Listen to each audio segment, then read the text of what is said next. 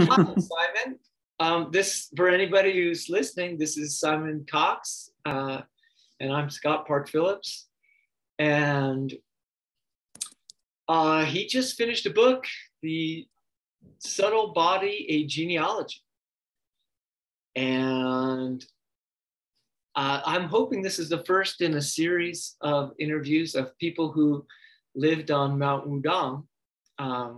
Simon lived there for 6 years and then came off the mountain, learned how to speak 7 languages, and got a PhD. Am I right? Something like that. Yeah, that's the glorified version of it, I guess. Yeah. Good to meet you. Yeah, it's great to meet you too, man. I've been hearing about you for years, from Theo and Daniel Morose in Ottawa. So yeah, all good things, you know. Good. Wow. Good things about me. That's amazing. Yeah, man. So yeah, I mean, you're part of this whole cohort of maybe 6 or 7 people that I somehow have gotten to know over the years who all spent time on Mount Wudang. Yeah. That's actually a good place to start. Just what was the training like? Like the kind of like detailed, what did you train? Yeah, so I went out there in 2008 to take like a gap year between undergrad and grad school. Initially I was quite kind of skeptical of what I'd find. Well, actually, I mean, my initial impetus, I wanted to move to Japan. I had a teacher there. I was studying the Bujinkan ninjutsu stuff. Mm-hmm. But I finished college in 2008 right into the financial crisis. And so there were just no jobs around. So I saved up a little bit of money. Well, yeah, exactly. Yeah, it was, it forced me to steer my life in a more interesting direction, which kind of funny. I finished my PhD right into COVID. So similar thing happened again. The prospect of conventional employment has constantly evaded me during my life, but it's made me live a more interesting life. So I'm thankful for all of these. Don't get a job. That's my advice. Don't. Cool. Thanks, Scott. Yeah, I'm 35 now, and I'm like, yeah, I think it's over. Thankfully, I have a really talented wife who like can hold down jobs and really supportive family and stuff. But yeah, I mean, we're starting a business now and all that stuff. But yeah, so it was just a gap year that I ended up staying for about 6 months in 08 into 09. And that's when Master Yuan was there was a pretty like tight group of us there. And Master Yuan said he was going to start this 5-year program where he was going to teach like the whole lineage starting in September of 09. So I came back for that along with a bunch of my classmates. And to give you a very detailed rundown, we would wake up every morning at 4:45, I think, and go for a short run, just a few kilometers, then come back and do Qigong for about an hour. And then we would have breakfast. And then shortly after breakfast, our mid-morning training would start. It would go from like 8 until 11:30 or so in the morning. And that was like straight up Kung Fu basics stuff. So either stances or kicks, and then kind of Taolu, like forms after that. Did you do a lot of stretching too? Oh yeah, tons of stretching, yeah. So a little bit of stretching in the morning between the run and the Qigong, and then a lot of stretching before the mid-morning class. Just standard like wushu stretches, lots of focus on chin to toe and getting your splits in order, and then like back bends and weird shoulder stretches and stuff. That was hugely important. What about held positions? Muscularly held positions. No, not so much. Yeah, it was very bouncy. Everything was very bouncy. So the whole curriculum was kind of geared toward like teenagers, basically. Because if you looked at like the Chinese students who were training at these schools, it was quite young kids. And so even though our class was older, we were all foreigners, and I was 21 when I started there. And the oldest guy in our class, I think he was 36. So your body of a 36-year-old, very different from the body of a 16-year-old, but we still trained in those kind of like methods geared toward like teenagers. for better or for worse. just so people know that the classic Chinese opera followed the Confucian model of 7 to 14 was your intensive, and then you took on roles. Cool. Okay. Yeah. I mean, that certainly pertains to what I saw there. A lot of the Chinese students were kind of from our Sifu's home village and stuff. These were kids that, were basically like normal school kind of dropouts. Like they couldn't really hack it in like reading books all the time, or they had like behavioral issues. And so their parents would send them to Wudang as like almost like a military school to like whip them into shape. So it was this really funny kind of convergence of like foreigners who had the kind of privilege to kind of go over to China and study this stuff, and then like really kind of poor Chinese kids who couldn't really hack it in school, whose parents sent them there more or less against their will. And so it was really different kind of classes interacting at Sifu's school. So yeah. I think that alternative form of education was actually quite common, but you have to, I would just, if we're going to talk historically, which I'm very excited about doing, I think it would be fair to say that that would also be a privileged group, that you could send them to a physical training school, whether we want to call this opera or village defense, or what its parallel was 150 years ago or 200 years ago. It was still had some kind of privileged status, because otherwise it would have just gone straight to work. Yeah. No, I mean, that is true. I guess, but like my brother, Cai Zhao, he, for example, he was from a family of like fruit sellers. They just sold bananas on the side. Oh yeah, so super wealthy, like merchant family from the 1820s. Yeah, Chang University graduates.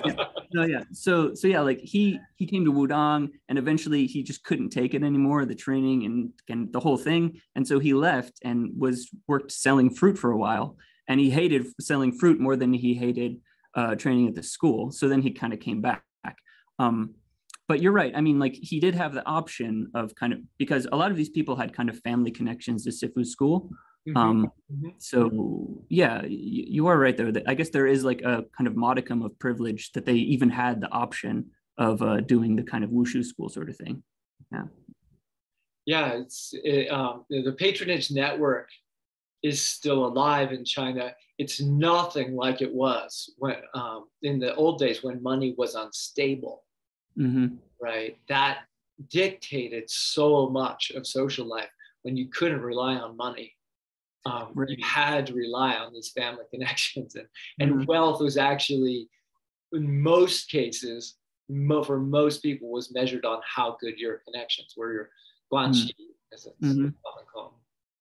Yeah, so are you referring to kind of like the hyperinflation of the late Qing dynasty, kind of like? I don't think there was any time in the Qing dynasty where money was particularly stable. It's interesting, if you look, there are periods in the Song and Ming, if we're gonna, not that I'm not an economics of China expert, but I just kept crashing into this issue. There are times, when there's so much wealth running around, and and money seems fairly stable, which with silver economy in both cases, but also salt. But then, it just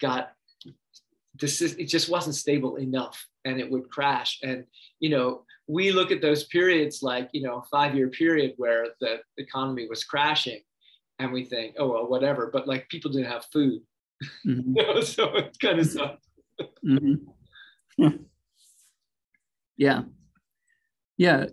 Certainly. I mean, certainly the kind of centrality of guanxi and relationships that's not gone away. The Cultural Revolution did not root that out, not one bit. The kind of economics of the school these days is quite interesting, because you have foreigners like me and all my Kung Fu brothers coming in and spending what in Chinese context is like an exorbitant amount of money, but what from a kind of American context is like quite affordable. And so our kind of tuition actually kind of supplements or subsidizes the tuition of these students coming from a kind of more local contexts. So yeah. So you're a patron student. That's also a classic, has its own formal history. So, yeah. Okay, so you get to 11:30, and then did they feed you? Yeah, there were 3 meals a day through the school. And again, this sort of guanxi thing, the entire school infrastructure is run by Sifu's family. His wife has a number of sisters, and all of his sisters-in-law are they really make the whole place work, and they're really good at it. They're just wonderful people to have around, and everybody loves them. And so, yeah, they're the cooks, and they kind of coordinate the cleaning and everything of the school. Did you clean? Yeah, we did. We would clean. I guess we cleaned every day technically, but we did like one big cleaning thing a week, every Wednesday afternoon. But I mean, we were in like an old hospital that was built on the temple grounds. The temple was kind of like divided, and like half of it became like a prison in the kind of Republican era, and then half of it was made into a hospital. And so we were in this like hospital built like, in the early mid 20th century. And so cleaning it was like kind of a futile activity. Like it could not be cleaned. It's just like, it was not a thing that could be cleaned. So for me, the cleaning was always a bit of a symbolic thing. Like, sure, I'll mop this floor, but it's going to be just as dirty as before I mopped it. Let's stop that for a minute, because it's pretty interesting. So we have this period right after the Boxer Uprising, some before, but mostly right after, where they start closing temples, and what was the emperor's advisor? What was his name? But he came up with this slogan, turn schools turn temples into schools. What's his name? I've forgotten. Peng Yo, something like that. He was deposed and he fled to Japan, and he actually came to Mexico for a while in the United States. Yeah, pretty interesting character. His name will come to me later. But he it was his idea, but it didn't get carried out until 1912. But they closed. The estimate now is 500,000 temples. Wow. And so you're on the temple grounds, or you're right outside the temple grounds, and they have set up a prison and a hospital there. Yeah. They use the temple grounds for that, or they use actual temple buildings as well? So the actual temple buildings were the prison, but I don't know whether they demolished, because the whole thing, both our dormitories, which were next to the temple, and the temple itself were part of the historical temple. The historical temple was like more than 10 times the size what the present day temple is. This is the temple Yushu. It's the one, it's kind of right there, right on the edge of the town of Wudangshan. Near the Yuan, the original Yuan temple gate is still there, right? Yeah. So that was actually the front of Yushu. But nowadays there's a huge street with stores and kind of noodle shops and stuff like that. And then you go through a temple, and then you get to what is the temple. But historically, that whole area was part of this temple. And it was the largest temple in Wudang by size and by personnel. It was the administrative center. It was run by like very powerful court eunuchs for most of its history. And so, yeah, exactly. During this period when they were kind of like turning temples into schools, they turned this one into a prison. And then they built hospitals right next to it. So yeah, we lived. So they made it a hell realm, basically. They created a hell realm there. Okay, cool. Yeah. They could torture people and stuff. Yeah. Absolutely. Yeah, they did. And even the kind of hospital was a bit of a hell realm. Like our meditation room.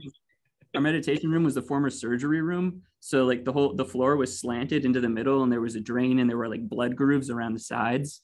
And so like that's where we meditated every day for years. And I was just like, what kind of horrible things transpired right here? Yeah. Oh. Okay, wait, hang on. Yeah. That image is too much. But this was a Christian hospital, I assume. That's a really good question. I don't know. Would it have been? The doctors would have been Christians, almost certainly. But you didn't have, if you went to a medical school, you didn't have to convert to Christianity, but they were all Christian schools. Interesting. Wow. Yeah. That's cool. That's really cool. Yeah, so you get that little addition to the story. Yeah, I mean, one of the things I presumably all that evidence of Christianity would have been gone. They would have torn it out. But if you were really looking closely at the architecture, I would wonder you might be able to spot something. But yeah, there was a kind of lattice pattern in like concrete on the stairwells that it was circles, and I think it had like crosses between the circles.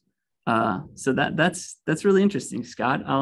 They're gonna demolish those buildings any day now because the government is expanding the temple to its former glory. Cool. But yeah, maybe. All right, we got to 11:30. We got to lunch. Then what? Yeah, lunch. And so I'm telling you the kind of summer schedule. We would flip some stuff around in winter, but we'd have lunch and then we'd take a long nap, like a 2-hour nap in the afternoon. And then for a lot of the program, then we'd have a little class before dinner. We'd have, for a while, we did like an hour of push hands every day. And then we'd have dinner, and then we'd have meditation in the afternoon in the summer too. Yeah, we do an hour of meditation and an hour of push hands, and then we'd have dinner, and then we would have another like 2 to 2.5 hour class in the evening from like say 7 to 9:30. And then bedtime. What was that training? That was all stretching and kicking? Yeah, it was the same as the mid-morning training. So in the mid-morning, for example, we do stances. We do a bunch of stretching for 45 minutes, then stances, and then Taolu. And sometimes kind of depending, being there for 6 years, we went through a lot of curriculum. So there were whole periods when we just did like Sanda stuff and where we did a lot of fighting and whatever. And then in the evening, we would do like kicks, for example, as basics, like very standard, like guoshu, wushu kicks, northern stuff, the same exact thing you see at Shaolin, basically. And then, we'd take a break, and then we'd do Taolu and like Zanzhuang and stuff like that. And then bedtime. Yeah. So.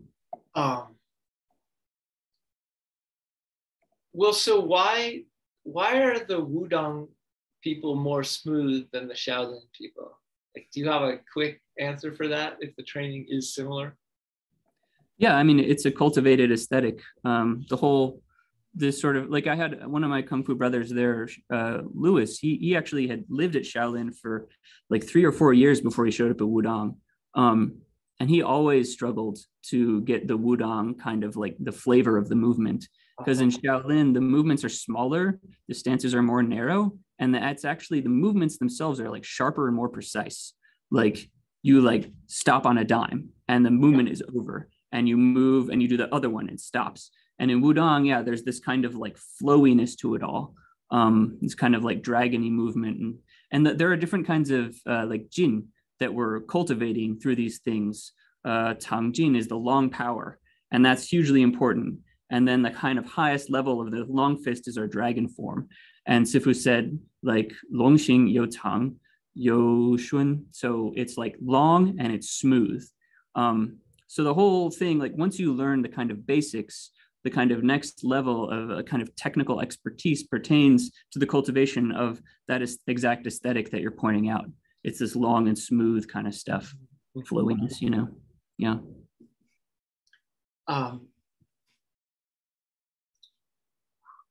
Jumps and handstands. Mm-hmm. Did you do handstands? A lot of handstands? Yeah. I did a lot of handstand push-ups.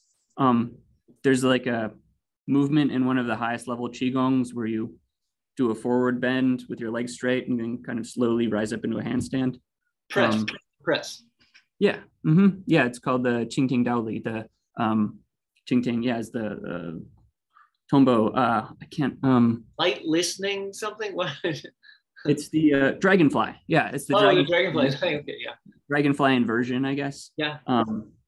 And jumps, tons of jumps. A lot of jumps. Actually, kind of is funny, the kind of social hierarchies of the Kung Fu school. Like, centered around your flexibility and your ability to do jumps. And I was like pretty flexible, but not like the most flexible, but I had like some of the best jumps around. And so it was very like, yes, I'm like the jumper, you know, felt very proud about it. Mm-hmm. And then I moved back to the States. You're a jumper too? Well, I was. I've got 20 years on you, so. Okay, yeah. Jumping is a diminishing returns. But yeah, you know, my hurricane, you know, butterfly kicks were great in their day. Cool. Yeah, that's great, man. Yeah. But yeah, I moved back to the States and enter a PhD program, and no one gives no one cares at all about how high you can jump. This is like completely irrelevant to anything, you know, on a map. So good enough. Yeah. All right. So that's a good overview. Since we covered it, what was the diet? Oh, it was like standard Chinese like peasant food. Yeah, people would come to the school and they were looking for like Taoist things. Like I remember one time they served us 5 dishes at lunch, and a guy was like, "Oh, it's the 5 elements," and I was like, "No, this is just like cheap cabbage." Lotus root was really cheap actually where we were because it all comes from Hubei, but I didn't realize it was like a delicacy in most of China, and so we were always like, "Oh God, lotus root again." So it was predominantly vegetarian, but we did have a lot of like egg and tomato. That was like a standby. That was kind of a treasured dish in the school. And then we'd have like a little kind of like green vegetables with like little tiny scraps of pork or something like that. What about spice?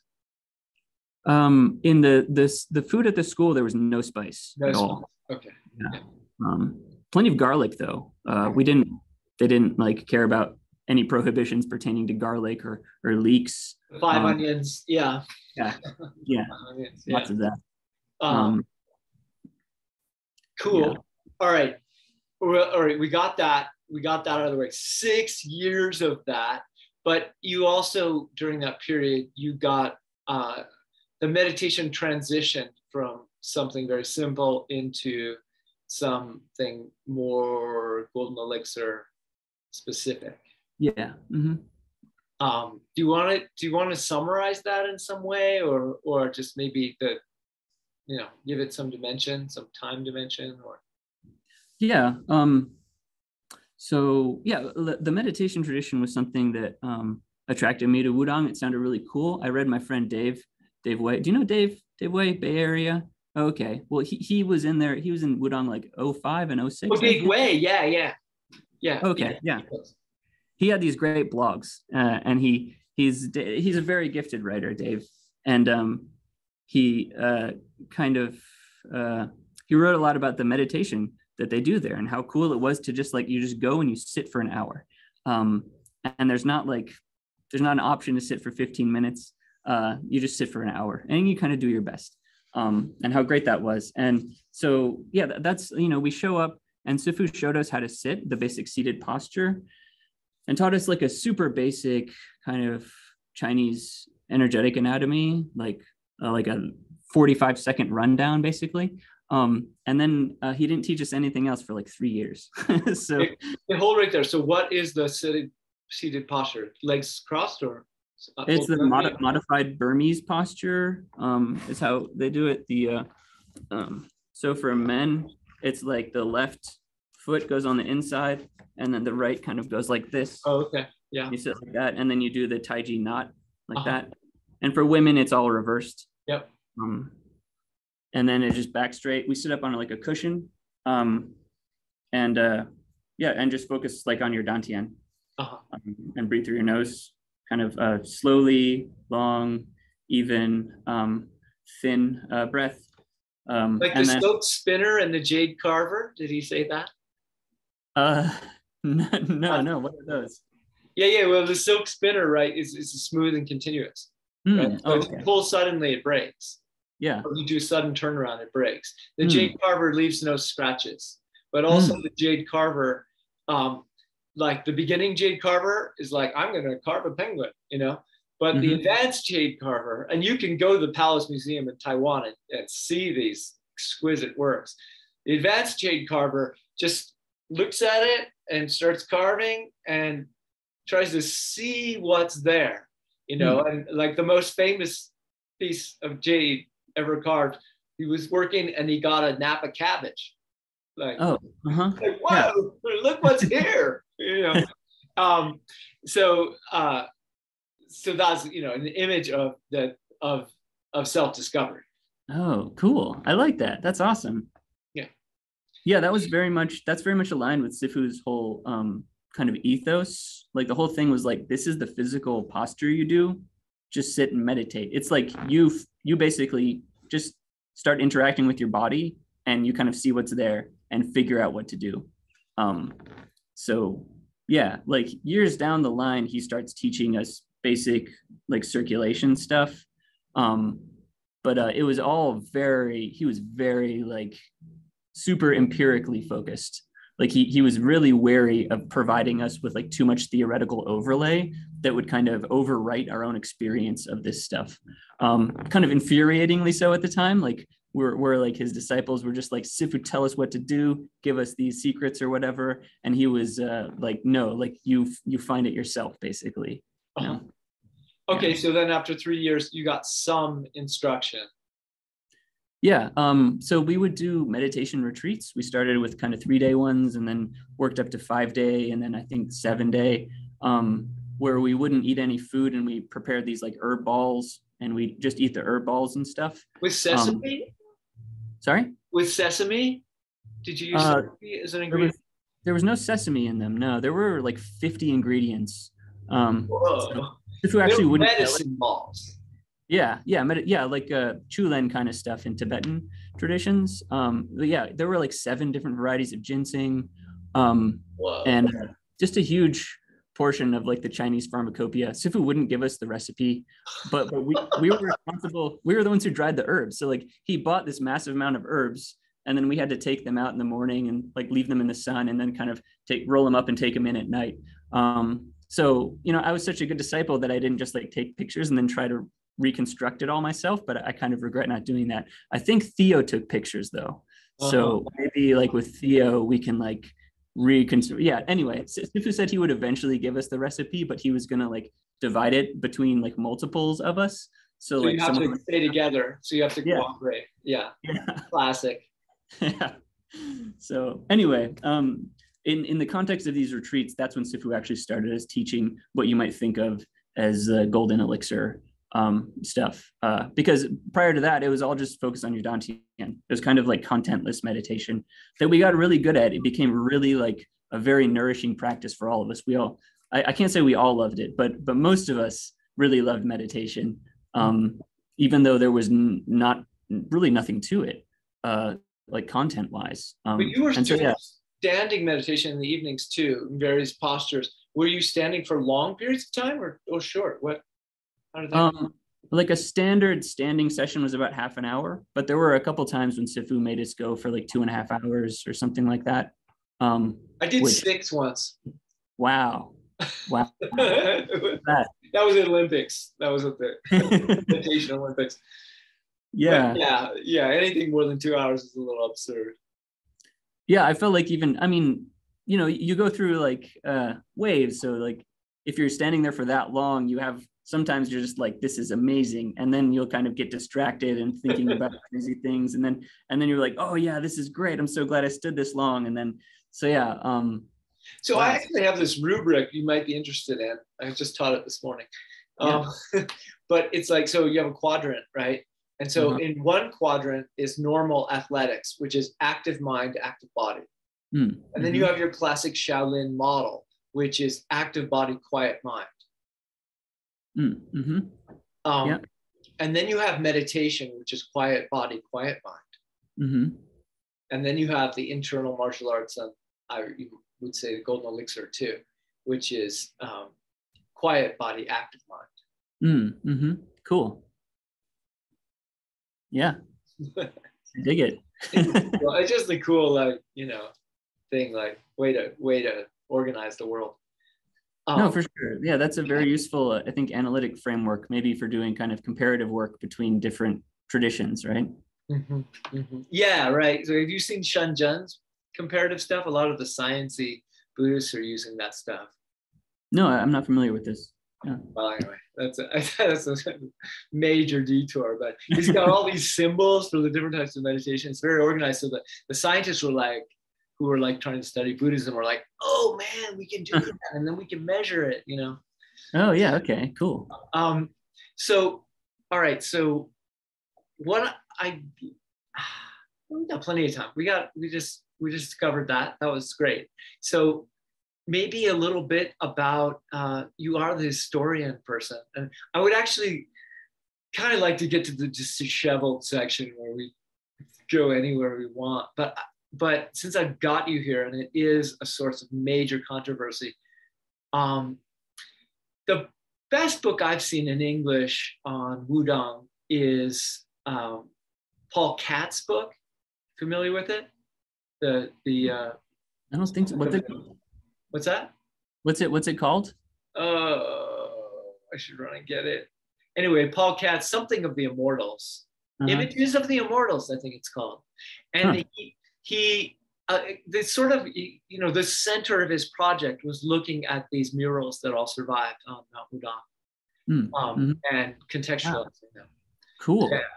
But the whole thing is like, you know, he really tries to explain what Wudang was. So I could jump in here, but I haven't. It's been a while since I read it. I could like try to do my own little history, but maybe you could do a simple background of what Wudang is, and then what happened to it, and then, you know, in a historical sense, pointing to the major disjunctures. Actually, is what. Yeah. Can you do that? Yeah, that's kind of on the spot. Well, I'll help. We'll just go back and forth a little bit. So it starts with this the leader of the 8 immortals meeting with the Genghis Khan and out in the open field or something, replicating earlier Taoist Zhang Daoling meeting Cao Cao in the open field. And you get this, you know, agreement that he's going to back Chuanzhen, this new invention, this new innovation of monastic Taoism. And the Taizu emperor, I forget which one of the Ming emperors gets, you know, well, because actually they all had some interaction with Xuanwu.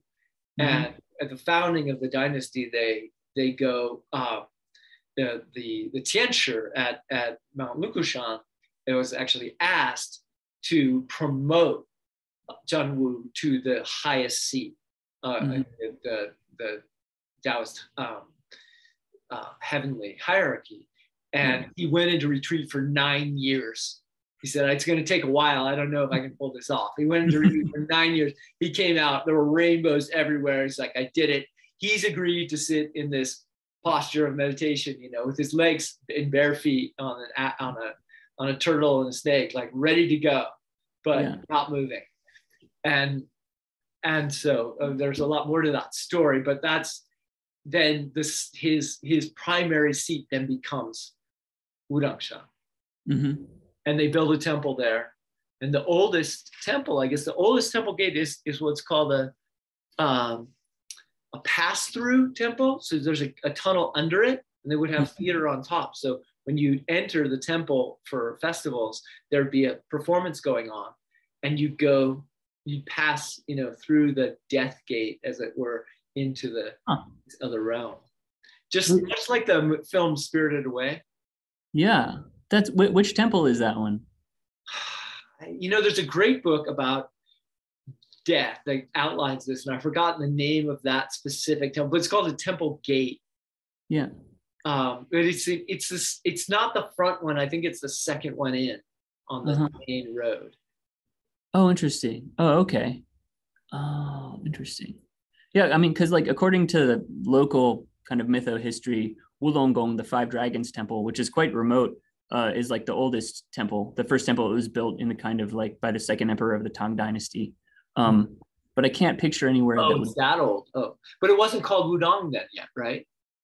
No, I don't think it was. No, it was part of like a rain making mission. Like the Emperor Li Shiming, he sent a kind of like a wizard out to go and kind of like find some dragons to stop like a massive drought that was hitting China.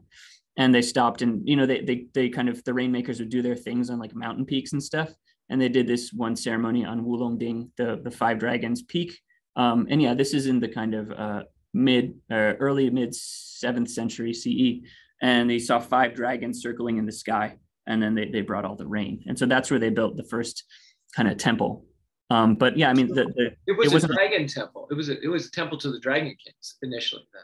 Yeah. So nowadays, if you go, it's Zhenwudian. It's a temple to Zhenwu. But back then, it was a temple to the dragons. And there's still like an old kind of like mud brick structure on Five Dragons Peak that they say is like the Tang Dynasty temple. I'm not sure if that's true or not, but it looks old and decrepit, and it's really cool. And that's a super cool temple. I think they're building like cable cars to it now, so it's much more easily accessible. But it was like one of the least accessible temples. Even while I was in Wudang, it was like a real pain in the ass to get to. Just a note for anybody listening to this.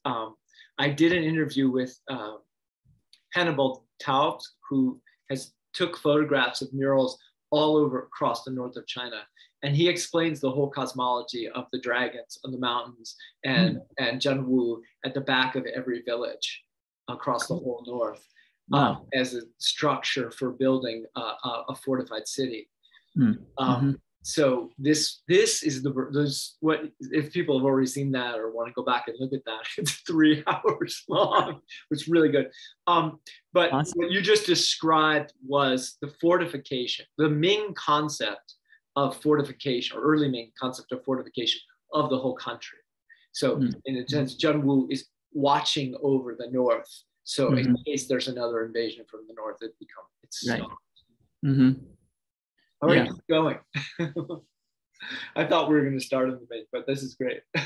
Oh, well, I mean, yeah. So that's the kind of local mytho-history starts with Li Shimin, the second emperor of the Tang Dynasty, 7th century. But actually, like archaeological excavation at Wudang has shown that people have been doing weird things on the mountain peaks there since like deep into the Neolithic. Sure. So it's one of these interesting places where like the mytho-history doesn't go back nearly as far as what appears to us to be the actual archaeological history. So I mean, it's a wild place, and it's full of like really cool like natural grotto caves that form in the sides of the mountains. So yeah, it's no wonder that people have been hanging out there forever.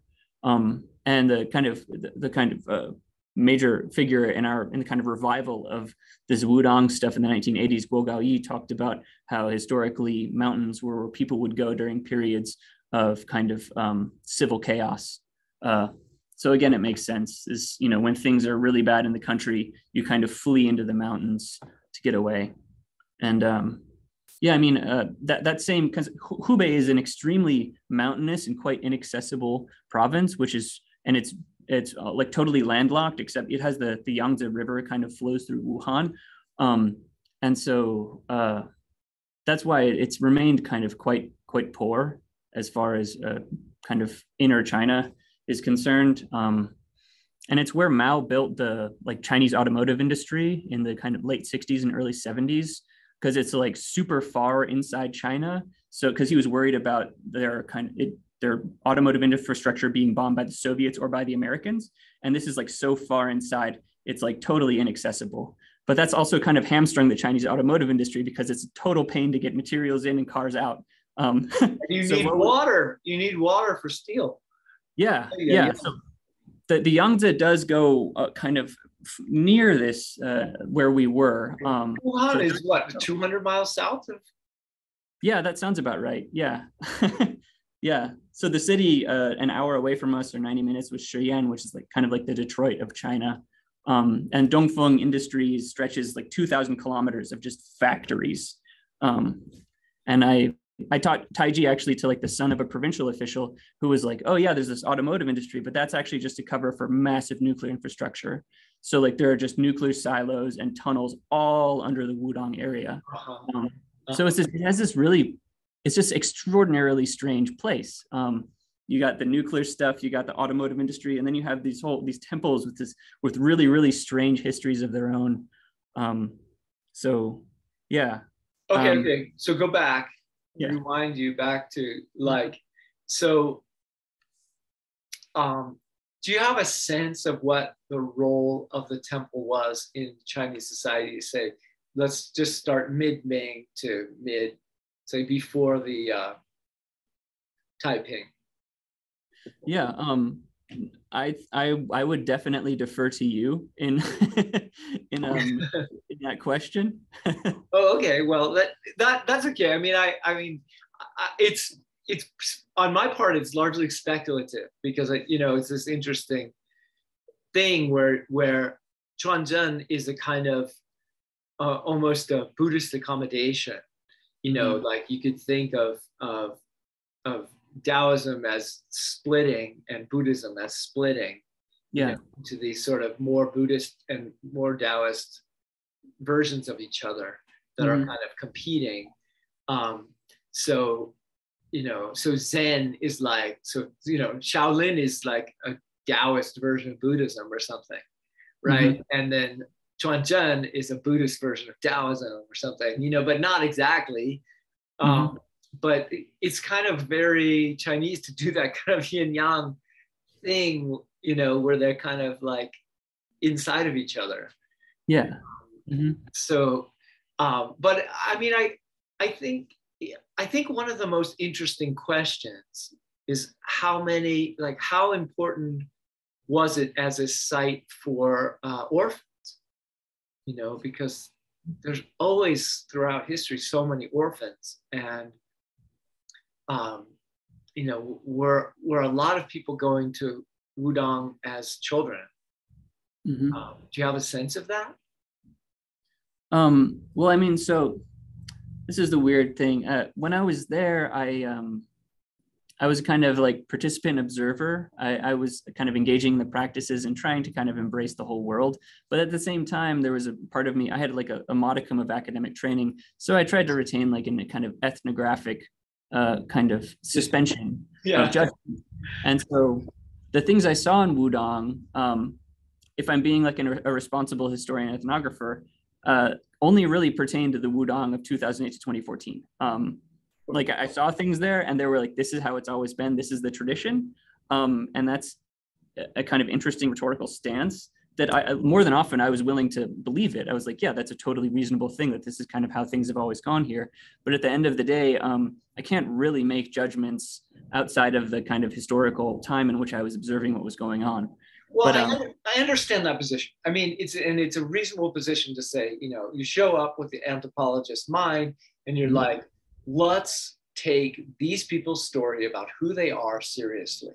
Because for whatever reason, they are telling this story and it has meaning. And it's actually the best, as Clifford Geertz said, it's actually the best we can do. Yeah. But on the other hand, it's China. And we and the West have been interacting with China, for 500 years at least. You could go back to Roman times, depending on who you think we are. But it's also they've been writing about their own history. So we can say a lot of things. Like for instance, we can certainly say a lot about the Republican era and these junctures. One thing, I'm doing the show on Friday actually in Massachusetts, and one of the things I get to say is that the kung fu movie thing exploded after Xiang Kai-ren, who is a Baguazhang teacher, came up with this idea. Right, so the Boxer Rebellion happens, the martial arts, theater, religions is combined, and then the Boxer Rebellion happens. They're like, we got to get rid of all that stuff. And then they're like, no, maybe we could keep it if we can separate them, right? So you get this very secular version of theater, you get this very secular version of religion that looks more like the YMCA, and they're just like trying to organize fundraisers like the Red Cross, and then it's called the red swastika, and then you get this thing called pure martial arts. And Xiang Kai-ren, as a teacher, obviously wasn't satisfied with that. He's like, well, can we put the theater back in if we make all the religion fantasy? So he started writing these fantasy stories of the gods fighting, right? And there were 230 films made in the 1920s, none of which survived. Wow, cool. And they're all kung fu. I mean, they made way more movies than that, actually. They just exploded in China. But these were the kung fu movies. And then they banned them. And, and it fled outside the reach of the Republican government to Hong Kong. And that's why we have Jackie Chan and Bruce Lee and all of that.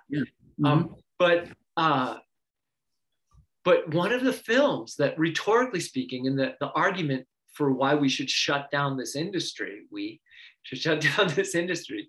was the film about Ne Zha. And the story was that people were jumping out of their seats and like kowtowing to the god on the screen and then burning incense. And they're like, well, we just closed 500,000 temples and people they're turning our movie theaters into temples. We're going to have to stop this. And by the way, people keep running off to Mount Wudang to study Kung Fu. Right? That was the rhetorical argument in the newspapers, as it were, in the government that triggered the nationalists to ban Kung Fu movie. Wow. Cool, man. That's my exciting story. But did you have any sense? Was there any lore about this? Like, because that would be the time when, say, Tai Chi, like Yang style Tai Chi, made it to Wudang. Yeah.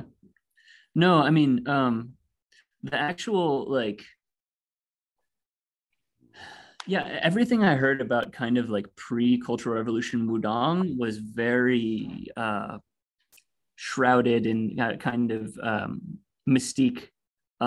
It seemed like very Kung Fu movie-ish sort of stuff to me. So, I mean, there is historical stuff. We know historical figures and there are like a couple styles that we know that people actually practiced kind of in that era. But for the most part, I mean, the Chinese, like the kind of consciousness of Wudang was really like pretty profoundly shattered in the kind of periods of agricultural collectivization and the Cultural Revolution in the 50s and 60s into the 70s. And so a lot of this stuff was really about, just reconstructing and kind of obviating the missed generations that the kind of wild 20th century created. Like as far as like Taiji in Wudang, this is a really interesting historical issue. Because morphologically, the 108 form we do is quite similar to Yang style. And of course you go to Wudang and they're like, oh yeah, Yang came from Wudang. And you talk to Yang stylists, they're like, oh yeah, Wudang, they just copied Yang style. But I mean, my intuition is it's probably much more interesting than either of those positions would allow. And there's this weird thing, the 13 in our lineage, that's its own kind of thing. But our Grandmaster has expressed like his own skepticism at the antiquity of that. Like my friend Jeff did some really great interviews with our Grandmaster Zhong Yunlong and Sifu Yuan Xiugang back in 2016, I think. Extended interviews where he got just a ton of information, and he asked very clear-sighted historical questions. So this is the sort of thing people in Wudang, they don't want to talk about history. People would rather leave it in the kind of mystical zone. So it's a bit uncomfortable to like push people on historical questions. But I did that. If you're a foreigner, you're just a crazy foreigner who doesn't understand like the mores of Chinese society, you can actually get away with quite a lot. I asked a lot of historical questions, and as you can tell from my website, I really kind of did my best to kind of reconstruct the history of this stuff. Jeff is kind of putting all that information into a book, and that will come out hopefully soon. And that will be like the seminal volume on kind of our lineage and where this stuff comes from. And it's really fascinating story.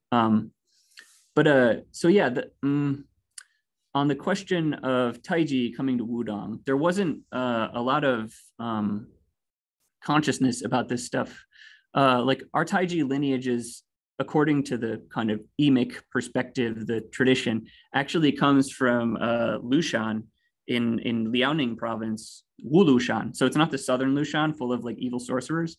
It's the northern Lushan where the kind of home province of the historical figure who's been associated with Zhang Sanfeng and Wudang, this guy Zhang Junbao, was from. So that's where kind of the master Guo Gaoyi, he learned most of the Kung Fu in our lineage came from Liaoning province, where he learned, it was in this different San-Feng Pai up there, the San-Feng Ziran Pai. And then he kind of brought it back to Wudang kind of in the 80s, but his old master from Wulushan had died. So his master was like, if I die, go become a disciple of this guy, Tang Chongliang, who was in Wudang. So he became Tang's disciple, but Tang was Longmen Pai, Dragon Gate. And so it was kind of like bad form for Guo Gaoyi to identify as San-Feng Pai and stuff like that. So he taught all the San-Feng Pai stuff to our grandmaster, but he wouldn't give him the official lineage. So our grandmaster found another guy in Wudang who was from an old Wudang San-Feng Pai. It's a bit of a convoluted story. Okay, yeah, but that sounds right. So it was a Ziran. Yeah. So there was one in Beijing. There was a Ziran. They call it a Lan Lan Quan, like lazy fist. Oh, cool. Lan Quan. Said it's also a Zhang Sanfeng lineage that somehow survived in Beijing. I don't know. Around there. That's going to be published by Favard. What's his name? Georges Favard. He's an anthropologist in Marseille area. He's supposedly going to publish on that eventually, probably in French, but you read French, so.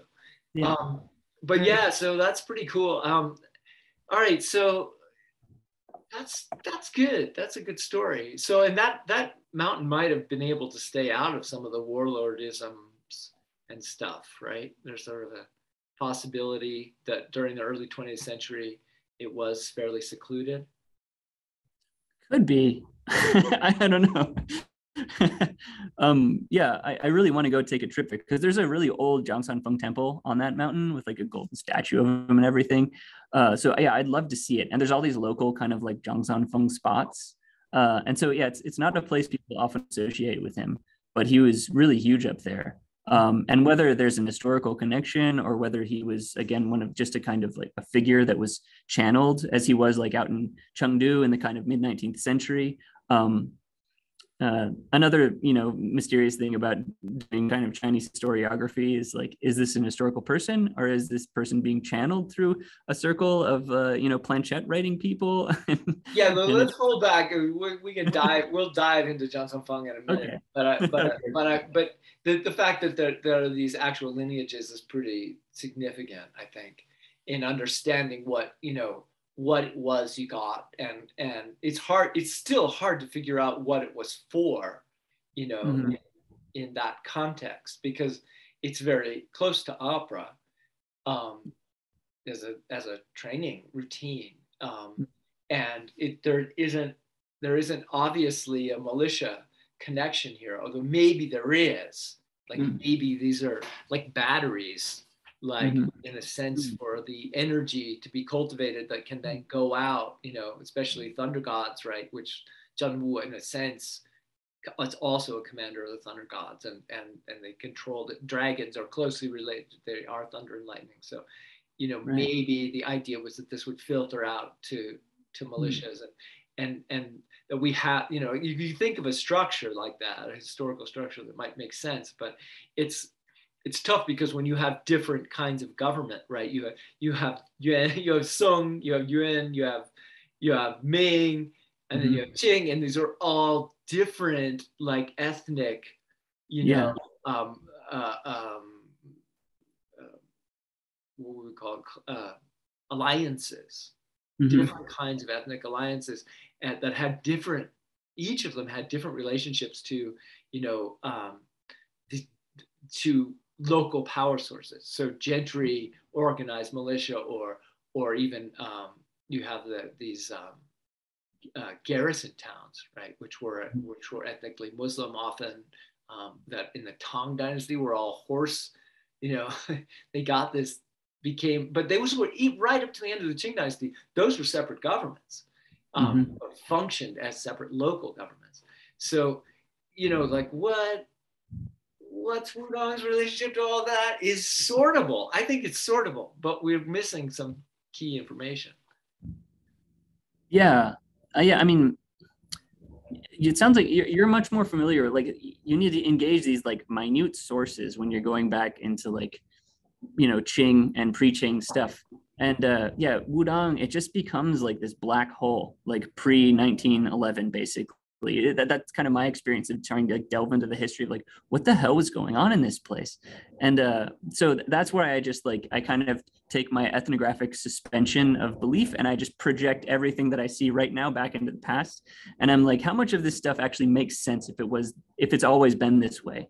And it actually lines up really well. Like, and the way that our grandmaster describes like old Wudang, like it was like the Wild West. Like there were tons of lineages and everyone was like weaving in and out of all these different lineages. You had Zhengyi and Trenzhen on the same mountain, like in the same temples, like none of it really mattered. And everyone was doing all these different things. And like the preponderance of thunder deities in Wudang is like exceptional. There's one of my favorite shrine in Wudang is like Leisha, and the thunder, he's like a blue bird. And it's like on this little cliff, it's kind of tucked away and there's like a natural pond inside the cave. And it's like just so cool. It's always floating in a cloud. And yeah, like the the 19th century master who preceded Shiu as like the abbot of Purple Cloud Palace in the kind of early to mid 1800s, he was like thunder rites was his thing. So thunder rites and alchemy and all of this stuff is just like cooked in. And it seems like there was a pretty chaotic kind of milieu, basically.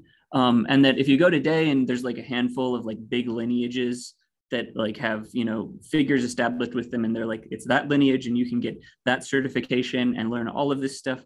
That's like very new. That's what Grandmaster Zhong says. And that makes sense to me. So yeah. So certification. So it's interesting just to like back out a second. So you starting in the Tang, but mainly in the Sung, you get not certification. The word is used is ordination. Yeah. Or with registers, and at Lungushan at the Dragon Tiger Mountain, and that becomes the political center of Taoism. Mm-hmm. And they do ordinations for everybody. Mm-hmm. And there's a couple times where it gets pulled out somewhere else. It's like they keep doing it at Maoshan, for instance. They keep doing them. They'll send you there for certain things. But eventually, most of the ordination was happening at Lungushan. But of course, the relationship there between Chuanzhen and Jiangyi, Chuanzhen being a perfect realization, or however you want to translate it, which the center was technically either in Beijing or on Mount Wudang, depending on that moment in history. But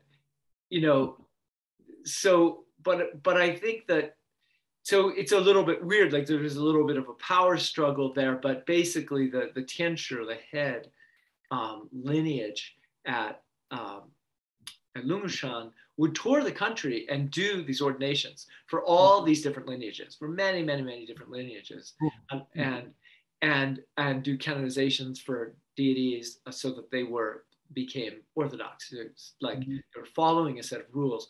So it's like, and I'm sure they were going to Wudang. I mean, actually not sure, but it makes sense that they would have. Yeah.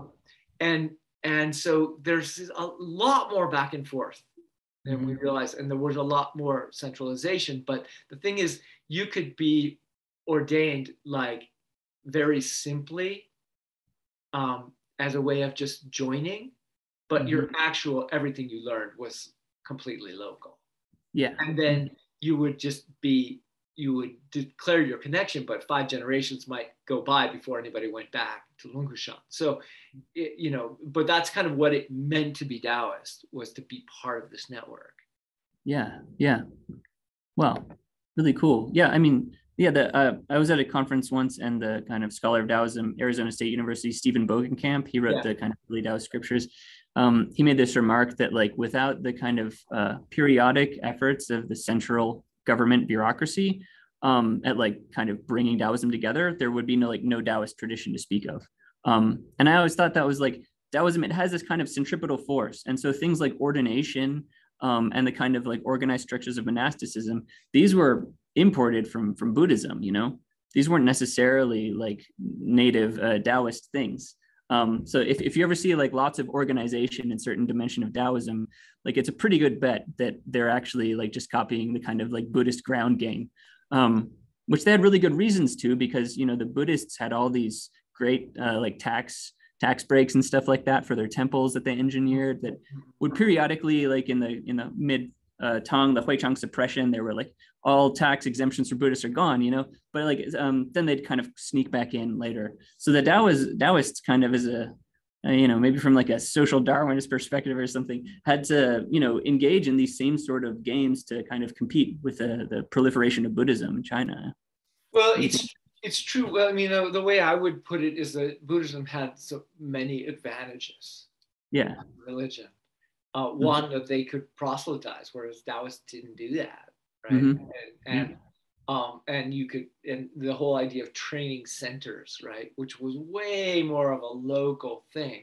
But there were, but it's a mistake, and I think Bogenkamp has actually retracted some of that material, because it an awful lot of what he thought was Buddhism can really be attributed to early celestial master. Maybe it wasn't called that, but the sort of lineages that trace themselves to Zhang Daoling were creating ordination structures, and of course, but you could never definitively say that there wasn't Buddhist influence, because people have even argued that Zhuangzi is influenced by Buddhism. You know, we're talking 300-400 years earlier. I mean, so that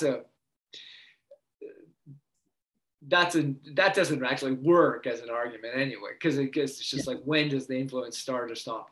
But what I want to say is that yeah, this in the Sung Dynasty, this very distinctly Taoist institution was created because Buddhists aren't really interested in canonization. They're not really interested in changing their cosmology. Taoists are imitating it in ritual for sure, but they're also innovating it and creating completely new ways of organizing cosmology, which then the Buddhists come, right? You know, like that's happening. But what I want to say is, Lukushan is completely destroyed, like demolished and occupied by the Communist Army in the 1930s. Yeah. So that like just ends. So anything after that was free floating, and I thought maybe before we jump into Zhang Sanfeng, although we could go almost anywhere here, I kind of want to talk about Homer, but we might need another meeting. Did you, in terms of stories, because this is one of those things, like I would say about my teachers, like my second teacher, George Shiu Guoming, when he came over in like 79. I started studying with him in the late 80s.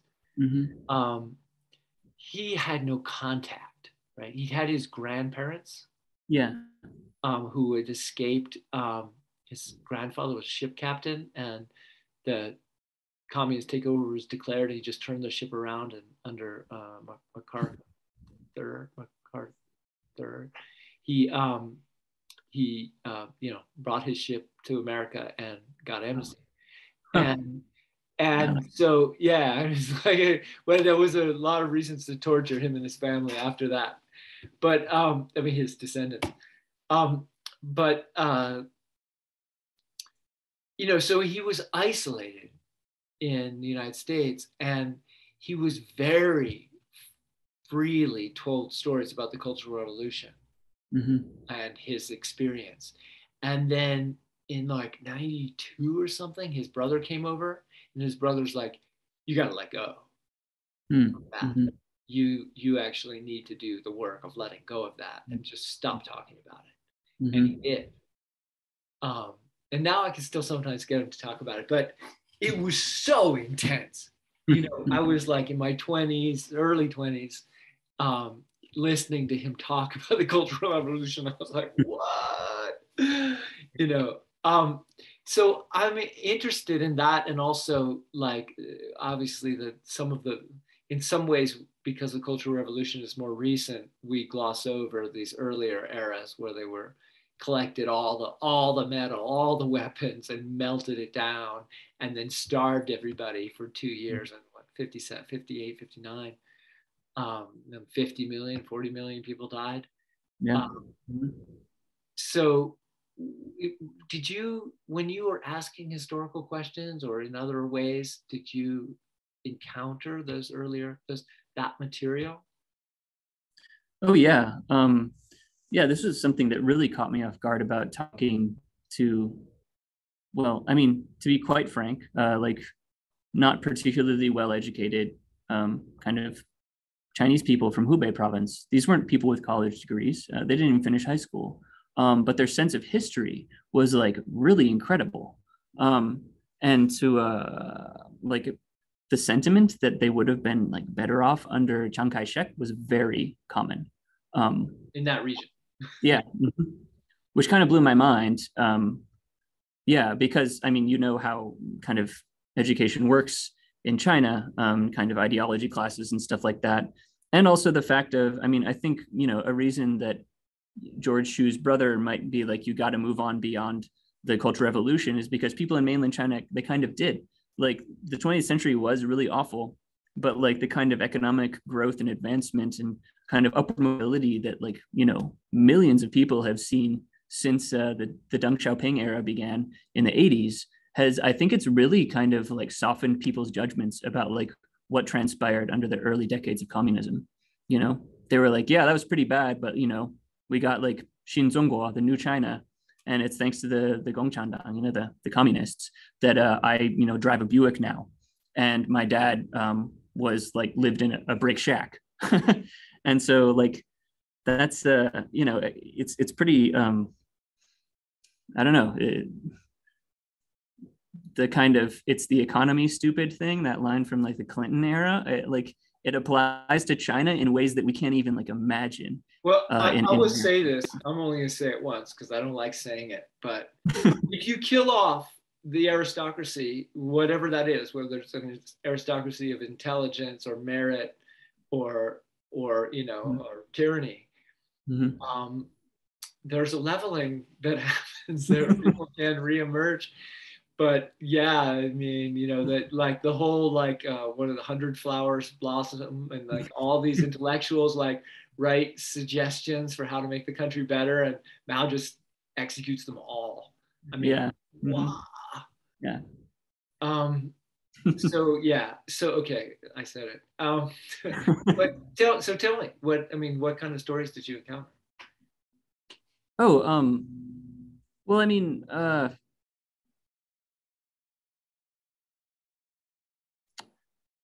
people kind of, I guess when it comes to the Cultural Revolution specifically, people kind of treat it with kid gloves in Wudang, specifically because Wudang is a very strange case, right? Because in the 1930s, 32, I think, 31.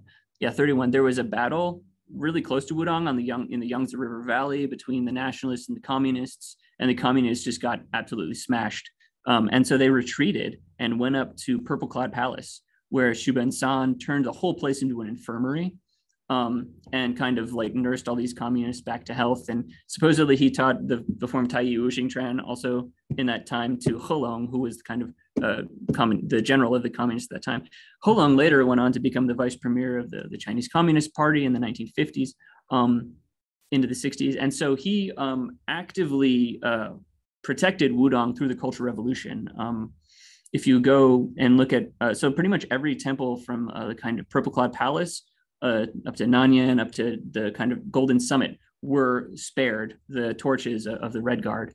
And a part of this, like they kind of proactively wrote like communist propaganda on the sides of the temples, like we support Chairman Mao. And it's still in like massive yellow letters that have been written over a little bit, but you can still totally see them if you go to like Purple Cloud and stuff like that. So Wudang was actively protected by the highest levels of the Communist Party during the Cultural Revolution, you know. Whereas like you're talking about temples, but what about people? People, no, yeah, the temples were emptied. So in the kind of Wang Guangde was the kind of president of the Wudang Taoist Association, and he wrote this monograph like Wudang History in the 1990s. And in that, he says that by the mid 70s, there were about 20 monastics living on Wudang, whereas at the beginning of the century, he estimates about 1,500. So yeah, the temples were emptied, other than like the very oldest people, like Li Chengyu. She lived in the temple that we trained at Yushu Gong, and she was like pushing 100 already when this stuff was going down. Yeah, and they still like fun to talk to her. Hanging out. Well, she died just before I showed up in Wudang, actually, at the age of 116, 118 or something like that. A lot of times these Taoists kind of inflate their age numbers, but I totally believe her. She looked like 118-year-old, you know. So yeah, but her two disciples still live at Yushugong, kind of. There's a little tiny Zhang Sanfeng shrine actually at the back of Yushugong, really kind of old-looking statue there. So yeah, when it comes to the Cultural Revolution in Wudang, people they do kind of avoid the subject actually. And when it comes to Mao himself, everyone always I found this like across the board, they redirect to his military strategy. So you talk about Mao, they're like, oh, his military strategy was great. They don't want to talk about anything else. But you know, you can't deny that he was like a pretty brilliant tactician. so yeah. Yeah. You could, but tactician isn't the right word. Ruthless tactician. How about that? Sounds good. So and the starvation before that, before the Cultural Revolution, the melting down of bells, and did you hear any stuff about that? No, I never heard about much of the Great Leap Forward stuff. I got the impression that, well, so like my own master, he said he ate nothing but sweet potato until he was 7 years old. So only, and like to this day, if he sees a sweet potato, he starts getting like basically like an anxiety attack. Like he's just like, he just can't do sweet potatoes. So if Master Yuan is ever around you, don't order sweet potato. He'll thank you for it. But he was born in 1971. So he kind of missed the Great Leap Forward stuff. I think maybe that's a part of it. Like the people I was hanging out with was Sifu, his wife, and her sisters. They weren't there for the Great Leap Forward. And the older generation, they're very tight-lipped, especially around foreigners. So like Sifu's parents and stuff like that. I hung out with Sifu's aunts and uncles one time. They don't want to talk about this stuff. Yeah. So yeah, I heard very little about Great Leap Forward. And there was just the sweet potato thing with Sifu. But like he was from like a small fishing village in southern, like south of Wuhan. And like it's been like a very, very poor, very medieval place. So like, you know. Yeah. So their family wasn't declared black. What's that? You know, their declarations classes. The worst class was black. Meaning you know, well, that in Leninist terms, it means you had two windows, not just one. Oh, okay. House. Yeah, he was definitely a no window family. Yeah, basically, yeah. It's like, but when you read about that stuff, it's just like, you know, oh. Well, I mean, it's the Chen style, so we can talk a little bit about Tai Chi again and Chen Sanfeng. The Chen style lineage, you know, like there were three sons and $2, I think, of I might get this wrong, but of Chen Fake went from Chen Village to Beijing in sometime around 1930, something like that, and I think definitely the oldest son was executed as a landlord. Not because he was ever wealthy, but because his father was sending him money saying, buy property. So he was a landlord. So they shot him right then in 1950 or whatever, shot him in the back of the head. Wow. And then I think the other son too, second son. The third son was a lot younger.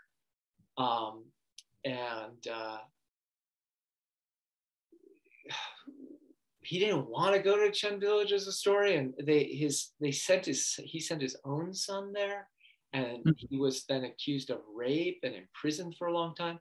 So like the lineages that come out of Chen village are really kind of dastardly criminal village, village culture. I know I shouldn't say that, but I'm saying it. And so that they're not really linked directly to what was the original lineage. Of course, we don't know how many lineages there were, but they make a claim, but it's not direct. And of course, those women, I don't know if they taught at all. They may have taught. Would have made sense to teach the women because they'd have a better chance of keeping it a secret. I've seen some videos of them. They look pretty great. But let's talk a little bit about that. Just, I guess you got a chance to talk to Daniel about my theories and going back to Qijiguan, and I don't know how many of my listeners have heard everything I have to say that's in my book. It's half of it is in the Journal of Taoist Studies, and then I added more in this book. Cool. Yeah. I would be curious to hear a kind of like quick elucidation of that linkage between the kind of cult of Zhang Sanfeng and Qijiguan. Yeah. So, well, I mean, you several times here used the Republican era, we'll call it a meme, of discussing Zhang Sanfeng as a historic character.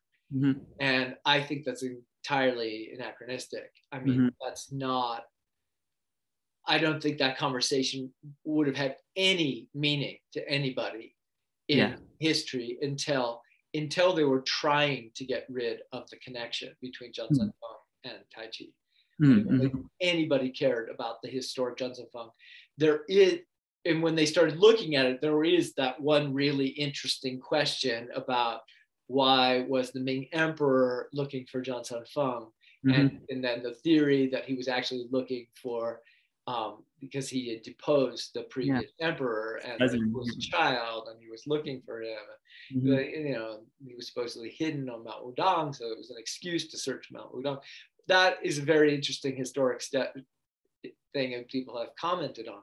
But I don't think, other than that purely political question, there was any notion that Zhang Sanfeng was some kind of historic person, other than you would say that about all the gods. I mean, Nejia was a historic person. I mean, Zheng Wu was very possibly a historic person. Maybe less, the higher in the Taoist hierarchy you go, the less biography you have, basically. So the more fantastical it gets. Well, again, calling it fantasy is different than recognizing that the three pure ones are specifically do not have biographies. Until you get to the Ming, and then they start writing stories, like giving a story background to the Jade Emperor, as a fighting the Monkey King or whatever, but that's clearly in the realm of something else. It's outside of Taoism, as it were. I mean, it's not quite right. It's outside of Taoism. It's a special case where they're for fun. They're making biography. You still wouldn't acknowledge a real biography. And in fact, Zheng Wu's biography is like, have you seen any of it? There's two versions of it. There's the Journey to the North, the translation of that a social history or whatever. That I love that. Yeah, that's Seaman, Gary Seaman. Yeah, great introduction too. But but there's actually, according to Hannibal Taub, the actual murals of Zhengwu are from a different story, and it's up there on CTEX. I forget what it's called, but is a lot more similar to the life of the Buddha. But in that, since you've read that, you know he has what he has 72 rebirths, I think, and then he has 36 adventures after that, after his final rebirth. So it's 108 all the way through, something like approximately. But there's that, he's just keeps being reborn, because he just didn't make it, where am I going with all this? Biographies. Oh, anyway, the point about Zhang Sanfeng is that I think he was always a mythical character. He was meant to be a mythical character. He was treated as a mythical character. And if you said, I just had a meeting with Zhang Sanfeng, there's a reason. Well, that's why I'm pregnant, or or that's why my garden is growing so much better than yours, or what, like so many different possibilities for why you met with Zhang Sanfeng. So all right, that's that. And I think that's really important, because during the Republican era, they're trying to separate Tai Chi from the Zhang Sanfeng story. All the first Tai Chi people to write about it said it came from Zhang Sanfeng, and the earliest versions of the classics that we have, the 5 Tai Chi classics, although now there's more. 3 of them are associated with Zhang Sanfeng. The other one I argued is from Garuda, is the lineage of Yu. How do you say that? Yu Wu Xiang. Yu Wu Xiang. No, not Yu Wu Xiang. No, that's the real person. I have to find the Tai Chi classics. Now I forgot his name, but anyway, it's spear guy from the Song Dynasty who had the tattoos. UFA? UFA, right. Yeah. The name is meant to be, means like lineage of UFA. Okay. Yeah. And UFA is actually Garuda. He's a rebirth. Like the bird? Yeah. He's one of the rebirths of Garuda. Oh, cool. Yeah. So that again, it's that thing. It's like, well, yes, there was a real person, and we definitely know there was a real person. We have a lot of documents about that. But mainly, like 98% of people knew about him from plays, because he's in a lot of different plays, and he's an incarnation of Garuda. Yeah. So, all right. So Zhang Sanfeng. So who is he? Like, all right. So, I think very early on he is known as a practitioner of the Golden Elixir, right? That he's associated with that. Yeah. And then, so Qi Guan, who is Qi Guan? Qi Guan is a lineage martial general. Like his father was a martial general. He's from a family of generals or officers of some kind, and he's up there fighting the Mongols, and he's super smart about strategy, comes up with some new ideas. He's really a reformer. He wants to change things, right? So of course, whenever you want to change things, you're likely to get in trouble. So they're like, oh, you're so smart. Let's send you down to Fujian, and you can fight those 40,000 pirates and the Wukong or whatever, Wuko, the Japanese, whatever this mix of, this land between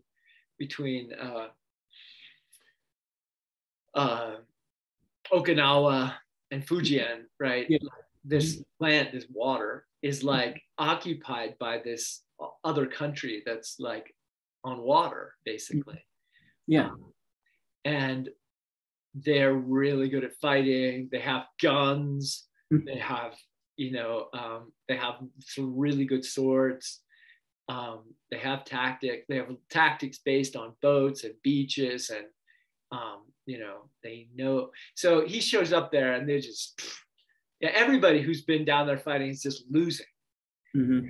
And he shows up there, and he starts trying to figure out what to do, right? And one of the people he meets is Lin Jiaoan, who is Lin Jiaoan is starts out as a kind of teacher of the classics who's just disillusioned at some level, and starts meeting with Zhang Sanfeng at night, and learning the Golden Elixir. And later he studies Buddhism extensively too, and he starts teaching this mix of Buddhism, Confucian, Taoism, whatever we want to call it, and he calls it Sanjiao, the three teachings. Mm-hmm. That's the name of his religion. And he starts opening up all these temples, and he's right in that region. And so he's a gentry. He has guanxi, like over Fujian, like, and so but he's a really eccentric character. Doing he's teaching people all the spirit writing stuff too, and he's really popularizing the Golden Elixir. He's really teaching it broadly. Mm-hmm. And he at one point he becomes an incarnation of Buddha. I mean, he just doesn't stop. But he makes this talisman called the Chang, like correct, upright qi talisman, and he's using it for all kinds of stuff. Basically in the battle against pirates. Mm-hmm. And one of the main things he's doing socially is he's organizing to clear corpses, because there's all this fighting, and then when the fighting's happening, you're trying to fortify yourself. If you're not fighting, even probably when you are, and then you go out afterwards and you clear corpses, but like it needed a lot of social organization. It wasn't a cheap thing to do. And then they were building these shrines to the battlefield dead. So these are thunder god shrines. And there's even a story like the pirates came right through his village, and they're like, "Oh, you're Lin Jiaoan, we'll leave you, because actually, if you leave corpses out, everybody gets it's worse than battlefield. Everybody gets plague." Yeah. For this. So even the pirates respect him. They're like, "Okay, cool." So he meets Zhang Sanfeng, shows up. He sees this social organization. He's like, "Who are you?" He's like, "I'll help you, whatever you need. If you can fight these people, whatever." So he's basically Zhang Sanfeng's friend and backer. Mm-hmm. And not Zhang Sanfeng. Qi Guan's friend and backer. And Qi Guan starts trying to reform that. He adds a lot of kung fu. Basically, he adds some. His main innovation is like this strategy with shields and spears, long spears, and then a distractor weapon. So which originally was just a branch with a bunch of leaves on the end. Yeah. And it's like charge in, and like you can beat these guys with their really sharp swords on the beach. So he says, but then Qi Guan gets sick. I don't know what his sickness was, but he was on his deathbed. And Lin Jiao comes and uses his talisman, his Zhengqi talisman, and teaches him the Golden Elixir. And Qi Guan is healed and becomes a lifelong student. There's a correspondence between them for the rest of his life. And at this period, right, so he's obviously like, that's his connection to Zhang Sanfeng. Like he's studying with someone who said he studied directly with Zhang Sanfeng. Yeah. So, and that history wasn't that hard to figure out. Just nobody was looking. That's my statement. Nobody was looking. Wow. And then or where to take it from there. Qi Guan writes this book, and in the first version of it includes this poem, which is a rhyming poem, by the way, that has, forgot the number, but almost like 28 of the named Tai Chi movements. Oh, wow. Cool. Yeah, it's a lot of them. And maybe it's only 18. It's a lot. It's like, it's pretty clear that he was saying, you know, this is a thing you do, you know, they do it. He goes back and forth, but it's unarmed combat practice of some kind. And so he's sometimes credited as the creator of Tai Chi, but people will argue about it, right? But I'm like, well, yeah, but we say it came from Zhang Sanfeng.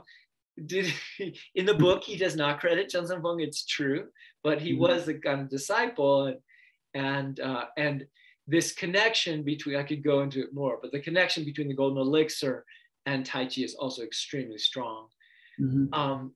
So that's the what else? The other thing to know about Lin Jiaoan is that this thing he's cultivating, this religion, this spreads to every major city in China. I mean, it spreads. There are temples everywhere. Wow. And then toward the end of the Ming Dynasty, there's like, it's banned because it's gotten too powerful. They always do this. They just ban it. Oh, yeah. So they ban it. They shut all the temples, like, except in Fujian, they managed to keep them open because, I don't know, you know, bribe the public officials, you know. They had, but they cut down from like where they were. They cut way, way, way, way down to his influence. And he's dead at this point, but he's an immortal at this point. But, you know, his influence is less, substantially less. But you can see how that also there was a major dialogue about the potency of the Golden Elixir, you know, and its threat, right? We don't have it necessarily tied directly to martial arts being performed. But Zhang Sanfeng was on the altar, right? Along with Lu Dongbin on his basic altar as the martial deity, right? So again, and that there's more there. There's way more research people can do on this stuff. I don't have the skills, but it can be done. Very cool. There's the other link, the other big link is that I asked the question from the other direction. I said, hey, I think this is, I look at Chen style Tai Chi and I'm like, this is mine, right? This is definitely, this is putting on your hat, combing your beard, tying your belt. I mean, this is mine.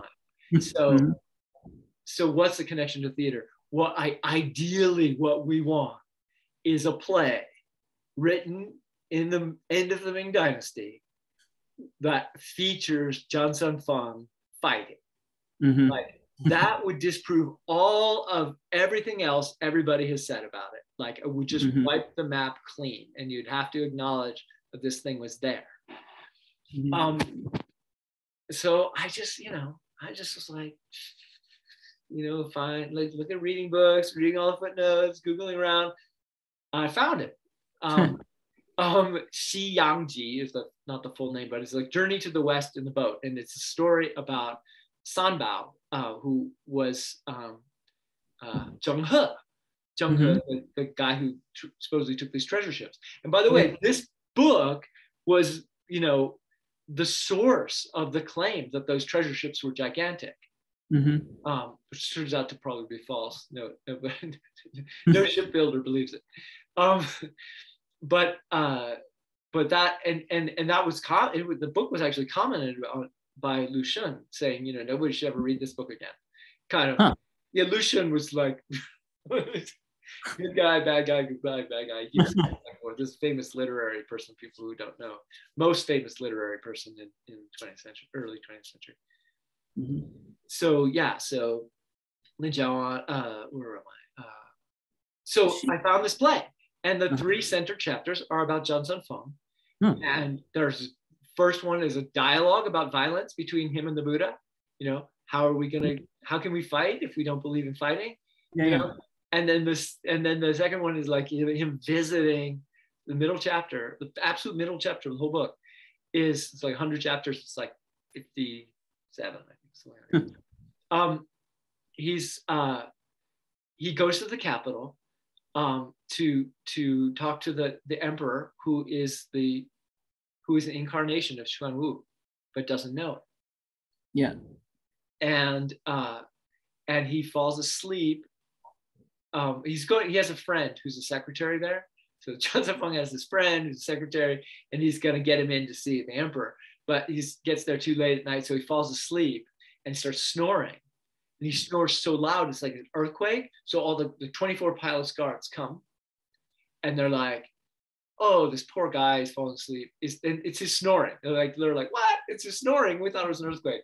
And they're like, "Oh, this guy looks terrible." They have all this dialogue about what he looks like. It's clearly improvised. He would just make jokes about what he looks like, and then they try to pick him up. Like 2 of them try to pick him up. Then 4, then 8, then 6, and 16. They're like, "Can't move this guy. He's got maximum heavy power, right?" Or something like that. But they're like, now then they get mad at him and they take the door beam and they hit him in the head. And Zhang Sanfeng like wakes up and flicks it with one finger like 10 li, right? And then they all start fighting him, and we don't know exactly what the fight looks like, but the techniques they use are the same or very close to the list used. It's interesting that it's not the same. It's close to the list Qi Guan used. Wow, cool. And there are other unique ones in there that are in the Tai Chi form that aren't in the other, and then others that are similar, but like that list moves, and they all end up in a pile at the end. This is nap again. Wow, cool, man. And that's from like the early 17th century, or? No, that's the publication. Of course, the argument I make in the book is that it's a these were workshopped probably over 20 years, and that many of the stories are actually collected from other sources and then just slightly rewritten. So they fit together. That was the mode of writing these long 100-chapter epics. So and we know that like that's actually been studied. You can see that this was pulled from this was pulled from that.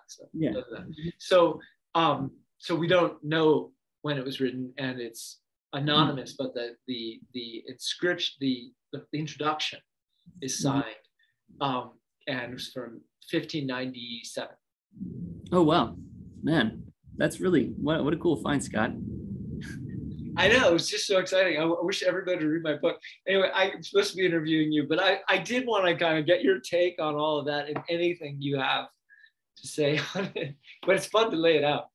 Oh yeah, totally. Yeah. Well, no, I think that you're gesturing to one of a major kind of error that people make in trying to engage with these kind of mercurial figures like Zhang Sanfeng.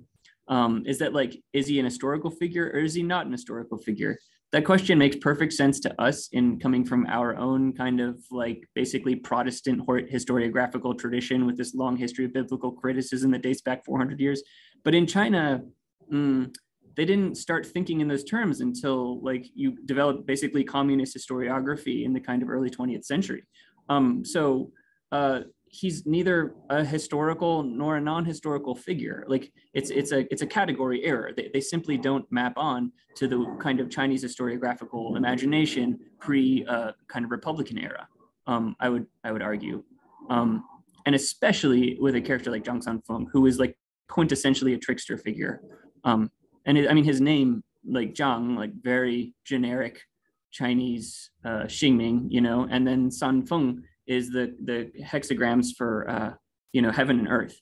And his whole thing, it's about this kind of like interplay of yin and yang and the sort of topsy-turvy nature of you know, reality and illusion. It's like in his name. So. Oh, it gets worse because it could be like San-Feng can mean like the 3 peaks. Yeah. There's the 3 peaks or the 3 crazy, which then has the kind of esoteric. I mean, Feng can be peak or it can be crazy, and those are 2 different characters with the same pronunciation, I think. So you can even have multiple Fengs. And the 3 peak but there's there's a sex connection too. He's the god of sex, basically. Yeah. The 3 peaks are the lips, the nipples, and the vagina. Yeah. Yeah, there's a number of translations in Douglas Wile's Art of the Bedchamber, yes. Right? From this sexological Zhang Sanfeng. And it, I mean, there's 2 different characters with the same pronunciation, I think. So Yeah.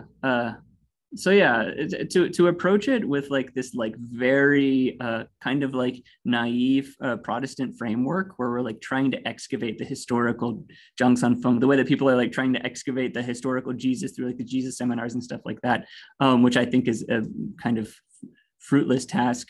It's even more fruitless in the case of someone like Zhang Sanfeng. So yeah, it requires something much more sophisticated, which I think is kind of what you're doing, Scott, a sort of kind of mythological, theatrical kind of like hermeneutics, where we're taking a lot more kind of data into consideration. Because if we're just looking at strictly historical data, we're limited to like a couple lines from a couple inscriptions, and you end up with a really impoverished to the point of being completely false, actually, depiction of what's even going on with this character. Yeah. Mm-hmm. But it's so exciting to me actually that Wudang like you got to just go to Wudang and study in the school of Zhang Sanfeng. You know, mm-hmm. it's like that it's so potent, you know, that they were able to recreate something. Yeah. Do you have a sense of that? Like where you are and all that? Yeah, that's a weird thing, like because so for example in Wudang there's like two main sects now. There's like the San-Feng Pai and the Xuanwu Pai, and the Xuanwu Pai, it's actually a much more clear cut because like Wong Guangde, head of the Wudang Dao Association, he reestablished Xuanwu Pai on September 9th, 1989. So it didn't exist and then it existed. Whereas with the San-Feng Pai, you know, true to form for this Zhang Sanfeng character, it's much more fuzzy because, like I explained to you, the kind of this weird lineage triangle thing that happened. And then there's this character, Xiao Yaowan, who was a Wudang guy who preserved a local Wudang Sanfeng lineage that then Wang Guangde got that from him and then gave that to the Grandmaster Zhong Yunlong. But that, like the actual content of that lineage, it wasn't like our Kung Fu didn't come from there. Like the stuff that came from this native Wudang Sanfeng tradition was the Xinfa, the kind of heart methods and some kind of alchemical stuff. And yeah, like when I look at our lineage and I try and tease apart what came from where, it seems like this Wudang lineage is really alchemical. It's alchemy and it's caves. They're very, very into caves, and they're very specific, have a quite unique vision of like Golden Elixir stuff that I've never encountered such a strict interpretation elsewhere. Because like Sifu always maintained, like the Grandmaster, he was in a cave when I showed up in Wudang, and he kind of came out and then started a school, but he did 5 years in this cave on Five Dragons Mountain. And my Sifu was like, yeah, I'm eventually going to live in the cave. And Zhong Yunlong's teacher, Guo Gaoyi, spent his last 10 years in a cave on Zhoulongsan. So the cave thing appears to go back through the generations. And there's this idea that like, if you're doing alchemical practice, you're not doing anything else. So like martial arts is not alchemy. If you're doing martial arts, there's nothing alchemical about that. You can use alchemical language to talk about things, but you're not actually doing the alchemy. Same with Qigong. It's not, Qigong and alchemy are fundamentally separate domains. So like alchemy is like sitting in a cave doing nothing but the cultivation of the elixir through your kind of seated meditative and sleeping practices and stuff like that, which there's also a really robust sleeping Nadon kind of lineage through what we do that ostensibly goes back to Chen Tuan, the sleeping master from the Song dynasty. There's a really cool statue of him at Nanyan where he's like sleeping and there's like a dragon intertwined through him. And I think that dates back like to the Yuan dynasty or something. It's a really cool statue. So yeah, I'm not sure what the hell I was even answering there. That was good. That was a lot. That's a lot of interesting stuff. Well, I was just asking about your sense of what it means to be part of the Zhang Sanfeng lineage. Oh yeah, I see. Yeah, and yeah, I mean, like you said, so Wudang, it attracts pretty eccentric people. We met a lot of really crazy dudes out there. I'm not sure how much Theo's told you about the kind of sociology of the space, but it's pretty wild. So to this day, you still have people who were like, I was taking a walk in the mountains and I saw Zhang Sanfeng wandering around. like that sort of thing still happens. Like, is this He person? sends me texts sometimes, and it's bizarre. What? Yeah, he sends me texts on the phone. Oh, well, there you go, man. Yeah. I'm like, I'm puzzling something out, and something I get a text. Yeah. What does he talk about, man? Well, it's usually a little bit cryptic. Yeah. Something about the way that Shun interact with Jing, these kinds of things. But you never know. I mean, he taught me about the reverse root. The whole idea of rooting, that I should just completely reverse it and create an anti-root. Cool, man. I dig it. Anyway, it's a good it's good to have alternative sources.70. Yeah. So yeah, I mean, I'm sure you've read the kind of on the authenticity of the cult of Zhang Sanfeng from the 70s. There's two books, actually. Yeah. One's a dissertation. One's like a. In the beginning, he says that like he has some footnote that talks about how at the beginning of the 20th century, someone counted like 19 different Zhang Sanfeng lineages in Taoism. So it's a whole genre. And I think just, it's important to keep that in mind. In Wudang, like there were lots of Zhang Sanfeng lineages. And within our own lineage, supposedly, it was like Zhang Sanfeng had 8 main disciples who then became the heads of the 8 main temples in Wudang. And so each of the temples, Yishugong, Zishagong, Nanya, whatever, transmitted their own kind of like form of Zhang Sanfeng-ish Taoism. So that's the kind of emic mytho-history. And one of his disciples, Cho Tzu-ji, this is where it gets really interesting, I think, because Cho Tzu-ji is an unimpeachably historical figure who was kind of like brought to Beijing, the Baiyunguan, the White Cloud Temple, to be kind of like head minister of state sacrifices. There was a big statue of him at Baiyunguan that kind of disappeared. What year are we talking? He was so post Zhang Sanfeng, so late 15th, early 16th century. Yeah. And he came back to Wudang to Five Dragons Temple where he was buried, and they still have his grave out there and stuff. And he supposedly studied under Zhang Sanfeng. So again, it's like a historical figure, kind of, like your Li Zhaoen, was that his name? Yeah. Lin Zhaoen? Yeah. Zhaoen. Okay, cool, yeah. Yeah, I find these hinge joints where like unimpeachably historical figure meets our kind of like quasi-historical madman really fascinating.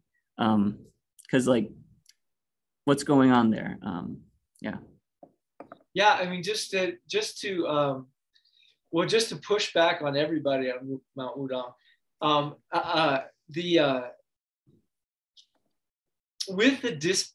like Lin Zhaoan is not the only like popularization of Golden Elixir. Like it's going on all over the place. And it's for instance, there's this entire form of literature called baojuan, treasure texts or treasure volumes.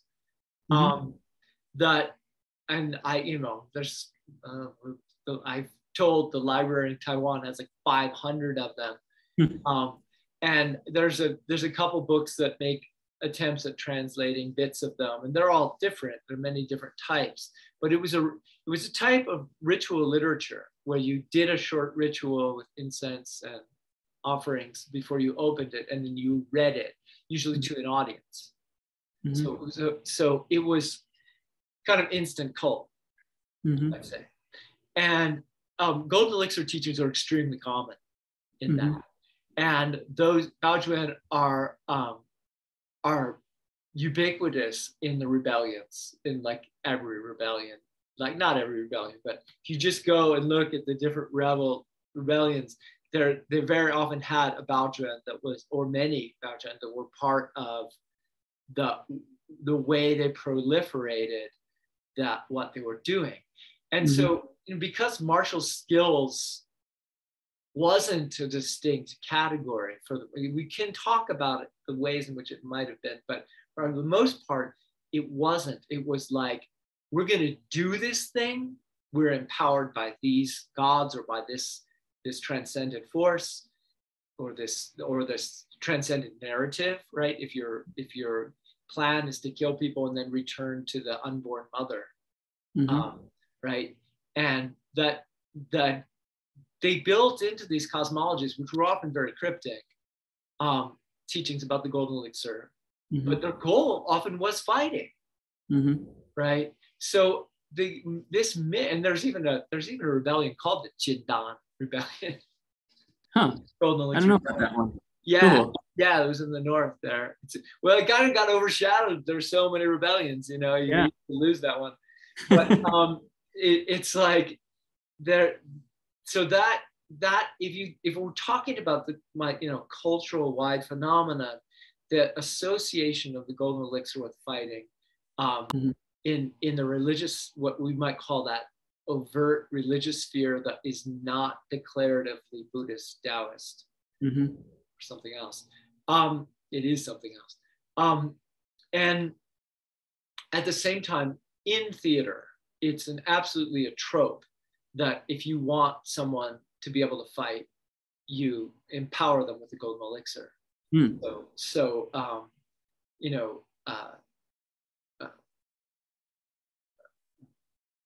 Nejia's father, Li Jing, is a cultivator of Golden Elixir. That's why he's such a great general, right? Nejia, after losing his body, Tai Yi, right? Tai Yi, who's become embodied, right? Tai Yi is actually like a concept in Taoism, like great unity, but it's actually a deity as well who comes down in the story of Feng Shen Yani and Nejia's story, comes down and he says, it gives him a new body made out of lotus flowers, which is another name for the Golden Elixir, like Lian Hua Dan is another name for it. The flower elixir, the lotus flower elixir, and then actually gives him some Golden Elixir of his own in order to hold all the flowers together. That's his new body. By the way, I have my weapons. Oh, nice, man. Thunder ring, and then a wind fire wheel here. Cool. Wow. That's part of my new show. Yeah, Daniel told me about your Nejia theory of like the giant Bagua Dao. So you make someone look like a little baby. That's genius, man. Yeah. I love that. I mean, it's just like so obvious once you see it. You can't unsee it. Oh yeah, totally. But so anyway, it's like it's like in a movie when you want someone to learn how to fight or become a better fighter, like Rocky, just hitting the bag and jogging, jump rope. It's a 20-second montage. Now you can fight, right? Yeah. We do it all the time. And in Chinese theater, you just gave them an elixir pill, and or some bird, or sometimes you give them a book, which is obviously the dream of every boy who's being forced to study. Like, why can't I read something that can make me fight? Yeah. So my point and my sort of response to that Wudang orthodoxy, we might call it orthodoxy in the cave, such a thing, is that it was a widespread cultural phenomenon to associate the Golden Elixir with great fighting skill. Yeah. Yeah, I mean, the sense I got from Sifu, like maybe you might, again, we're talking about the cave orthodox perspective, is that like this was like the core of the alchemical tradition, was this like on a mountain in a cave by yourself doing your thing, and that the language had been kind of appropriated by different domains without them really like understanding what was going on. That was the kind of perspective that was presented in Wudang, which I found really interesting, because certainly in Western popular understandings of Neidan and stuff, it's basically like Qigong, Neidan, they're kind of like the same thing, it's like, oh yeah, you're just moving stuff through the meridians and kind of enlightenment by way of plumbing, as Daniel put it. So yeah, I just found that fundamental disjunction really interesting in the stuff in Wudang. And I think both Zhu Chengde and Guo Gaoyi were really into that view, where it's like something totally separate. And I've seen it in some texts and stuff. And yeah, I mean, like the language of alchemy is extremely abstruse, and it probably had very like high-class connotations throughout most of Chinese history. So I could see, kind of like how people depict like Yang style and kind of aspirations of being higher class being woven into kind of the developments of the martialists. Yeah, I mean, these kind of like Marxist, classist analyses of the kind of function of these different discourses. So yeah, I suppose in doing this, like saying that different classes appropriate alchemical discourse, that's a kind of like Marxist analysis. And you can kind of take that as you will. Yeah.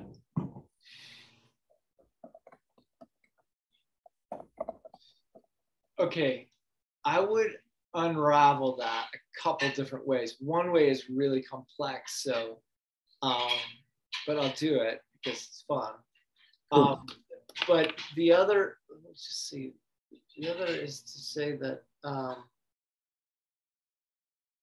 well, the more contemporary thing we have evidence for is that after the Boxer Uprising, like, because fighting is so, even possessed fighting, all of these gods were associated with the Golden Elixir. All the the possessing gods were. So the Golden Elixir got kind of a bad name, and Taoists had other reasons for, historic reasons for doing this. Really tried to scientize it, for one. That was the Taoist movement, right? But also to separate it out and go, no, that's just, they appropriated it, sure, but we don't do that, right? Make that line as thick as you can to preserve the Golden Elixir so it doesn't get banned, right? Is kind of that thing. And so you see the, like, you might say tamer and tamer versions of the Golden Elixir. Tame isn't quite the right word. Refined is probably a better word. But regardless, the less, the wilder end of it is jettisoned, as it were, at least in the popular front of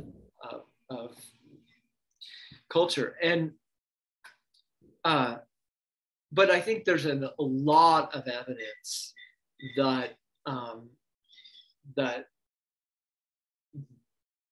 what happened a lot of times is that you'd have your local sort of militia organization that was just, there's nobody running it, you know, either whoever had been running it died, and it's just like, you need village defense. You have your defended village, but the bandits are just taking advantage. They're ambushing you. It's a mess. Small numbers of well-armed, ruthless bandits are coming in and terrorizing you. And these guys would show up, say, well, you've got more people than the bandits. We'll organize you, and you go hunt you'll go down and hunt those bandits. We'll teach you how to be strong. And part of, we were training Kung Fu, but they were also using various types of what I would call magic tricks, diving here into the anthropology of magic, which is its own, it's almost like the magicians in the West created their own anthropology, where they're like, that's charlatanism, this is real magic. We use science for our magic. It's like they did this bizarre thing, but they were using magic tricks to demonstrate extraordinary martial prowess that then inspired people. And the most common version of this is invulnerability tricks. Yeah. And were extremely widespread and very often mixed, you could say, with Golden Elixir practice. So you can interrupt me anytime, but the earlier explanation is that what you have at Mount Wudang comes out of Tang Dynasty, or earlier than Tang, actually a little bit, Shangjing practices, which, you know, is combining possibly Dzogchen or pre-Dzogchen kind of practices from Tibet, with, you know, with what had been was developing as very elaborate Taoist ritual, which was then done entirely as visualization practice. So there was this, and maybe that's some Buddhist influence, but since all of that ritual was done with visualization to begin with, it was a way, so it was already a form of the Golden Elixir, always, I think, in Taoism, all ritual was from the beginning. It's an opinion, it's a little hard to prove, but it depends on how you define Golden Elixir, of course. And then it gets internalized. So you're doing this elaborate ritual as part of your sitting practice, right? And then it's an easy jump from someone who has that skill set to doing a monastic practice, where that is kind of kept secret or simplified. It's also an easy jump to Daoyin, to combining that kind of inspiration, visualized inspiration, and making Daoyin more and more elaborate and producing theater. So that's kind of like my summary. So I think Golden Elixir is deeply ingrained in theatrical training. In the same way it's ingrained in Chuanzheng, Taoism. But they took a very different direction, right? One went to expressivity and the other went to the cave. It's actually the same base practice. Yeah, I like that reading. Yeah, I think Joseph Needham as traces the kind of external to internal alchemy switch to like 7 Tang emperors in a row who died of mercury poisoning or something like that. Yeah. His stuff is tough because you can't, the footnotes are bad, but yeah. Yeah, his footnotes are awful. What's up with that? Otherwise, anyway, but this internalization of the ritual, kind of similar to what people say about like the kind of Upanishadic movement in India and stuff like that. And that's most interesting as well, because like we train in this very rigorous alchemical tradition, and there was almost no visualization whatsoever. Like there was almost nothing is visualized. It's almost entirely like proprioceptive. Like you're sitting and basically waiting for something to happen inside your body. And then you kind of follow that, and you're working with very like physical energies in your body. And our Sifu had a pretty literal interpretations of what was going on in this stuff. Like Jing and semen are very, very, they're not like exactly the same thing, but they're like pretty close. And the feeling of Jing is like what you're starting with. The sort of like a kind of orgasmic phenomenology, you might say, that's produced through certain breathing practices and stuff like this. So again, it's something quite unique that didn't really fit with everything. Because if you read, books about alchemy, you read something like the Xingming Bajue or the Huiming Jing or Carl Jung's little golden flower thing. It's all these, great ecstatic visualizations and so sophisticated and aesthetically kind of interesting. And ours was very, very totally different focus. So that, I don't really know where that fits either. Haven't been able to place that. I think I do, but I see we would have to like start this over from the very beginning. I think I got to plug in. To meet up in person, I think we should make that happen. Yeah, man. You're in Colorado? Yeah, short drive. Yeah. That's my thing lately. I'm like, let's stop playing this. Let's play a new game. Like the Golden Elixir is super important for producing these magic tricks. Something nobody else is saying. And I think it's like, there are all sorts of other benefits. Like the magic tricks are just a sidecar, but if we make the magic tricks the center and we say it's chi and I'm so, Mm-hmm. it's great skill, we Mm-hmm. just, that's so boring. It's just disconnect, and I think it's disconnected from history. But I'm actually creating a new moment by saying, let's call it magic tricks instead of, because nobody believes, if we could use a Protestant term, nobody believes in the mystical force anymore, really. So then they just get frustrated. Mm-hmm. So I'm like, well, let's reframe it as a magic trick and then say the practice of alchemy is, you can look at it as science if you want. That's okay. Mm-hmm. It's not the best way to learn it, but yeah, why not? Look, here's my.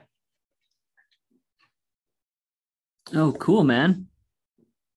The rabbit making the elixir under the tree? In the moon. Oh, in the moon, of course. Yeah, okay. Cool, man. Wow. A tree is the tree of Jing. It has it's different pronunciation of Jing. Those are all the classics, which are, they're purple leaves, each of which is the original of all classics ever written or to be written. Yeah. So that if we ever lose the Tao Te Ching, for instance, we can get it from the moon, because there's an original version and it's in a proto language. It's in some kind of language that would have to be translated, because language change. With Taoism, is always about this idea. Language isn't consistent or reliable. So if we might not even lose the Tao Te Ching, we might just not be able to understand it anymore. Then we have to get, it would automatically be like transmitted from one of these leaves on the moon back to us. That's the cosmology, but that's a picture of the Golden Elixir too. So the Jing is there, the Qi, the action of Qi, and the sun surrounding it right, as a phenomena. And you stare, you would stare at the moon in a still body of water or in a mirror, right? And so that it's outside and inside at the same time, and you merge them, right? Interesting. Cool. Not sure where to take the Golden Elixir conversation, but I wouldn't back away from you trying to define Qi and Shen within the Golden Elixir, like outside of martial arts. You could do it. Yeah. Just nailed down Jing. Yeah. Jing is semen. End of story. No. Yeah. I mean,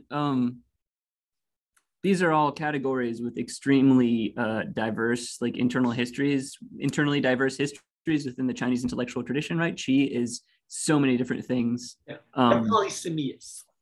Absolutely.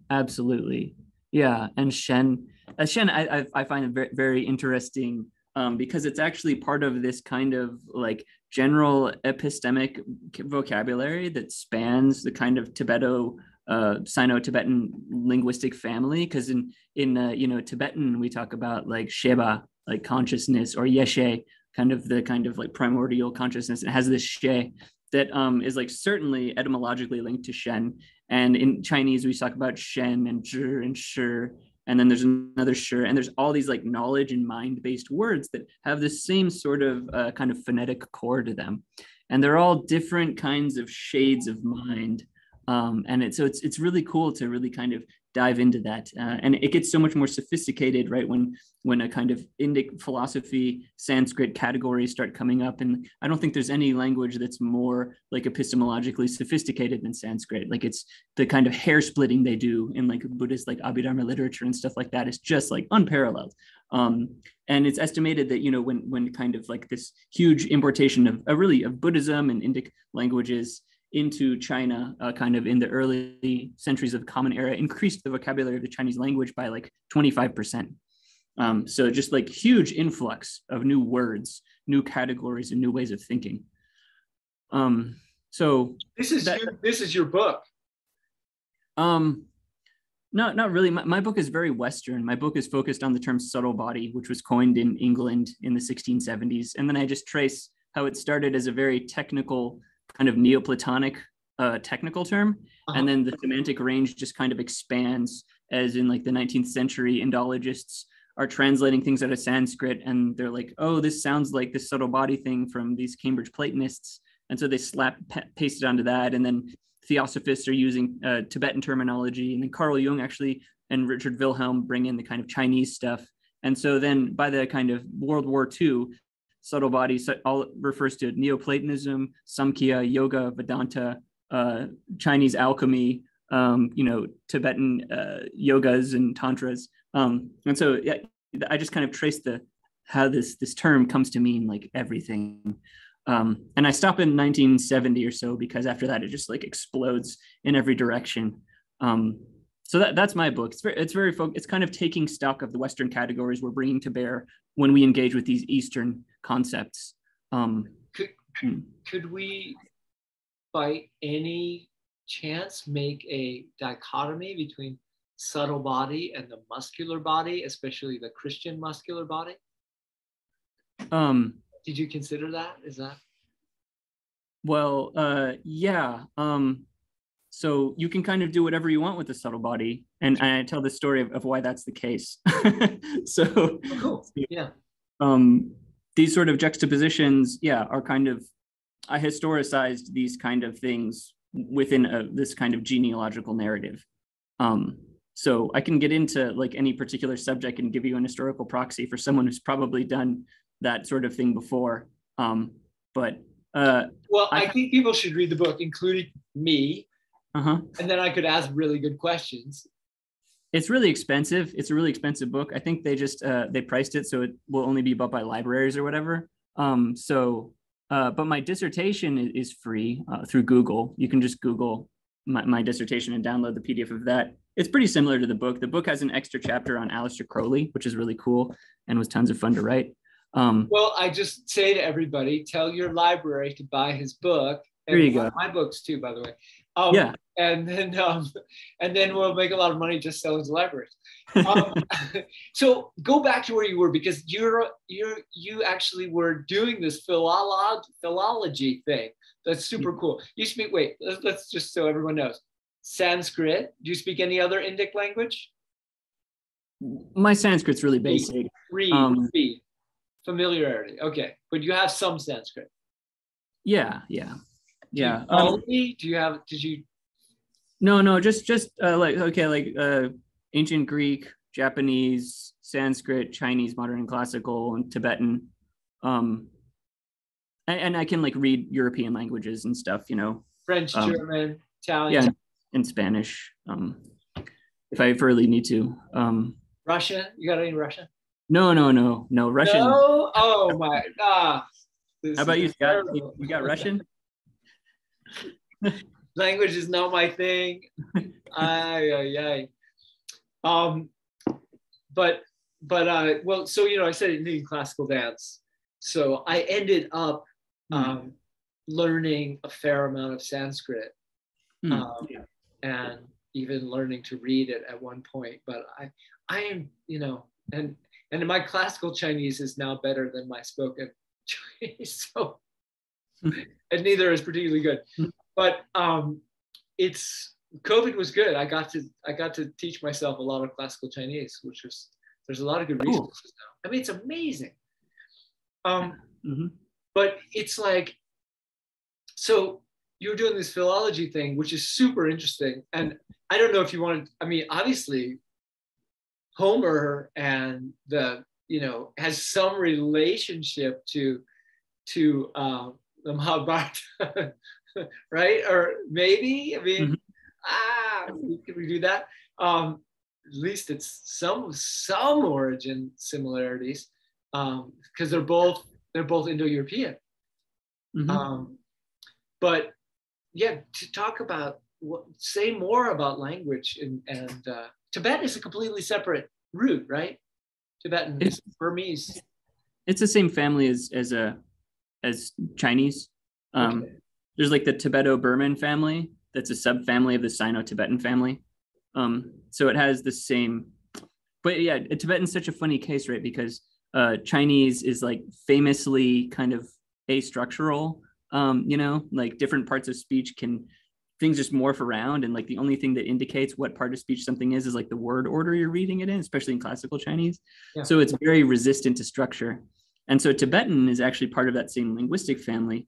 But, when the Tibetans got literacy, they got it really through India.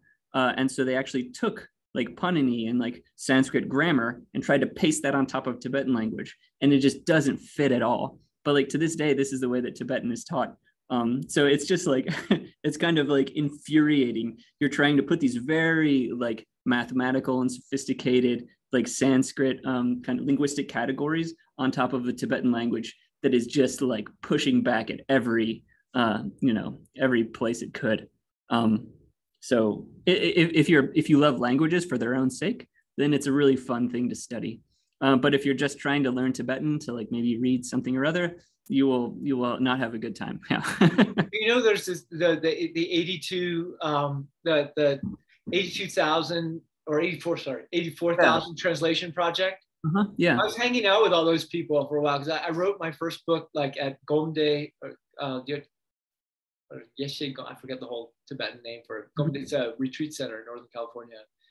And so they were all working on this, and actually it turns out one of my students he's a Sanskrit poetry guy. Oh, cool. David Mellons.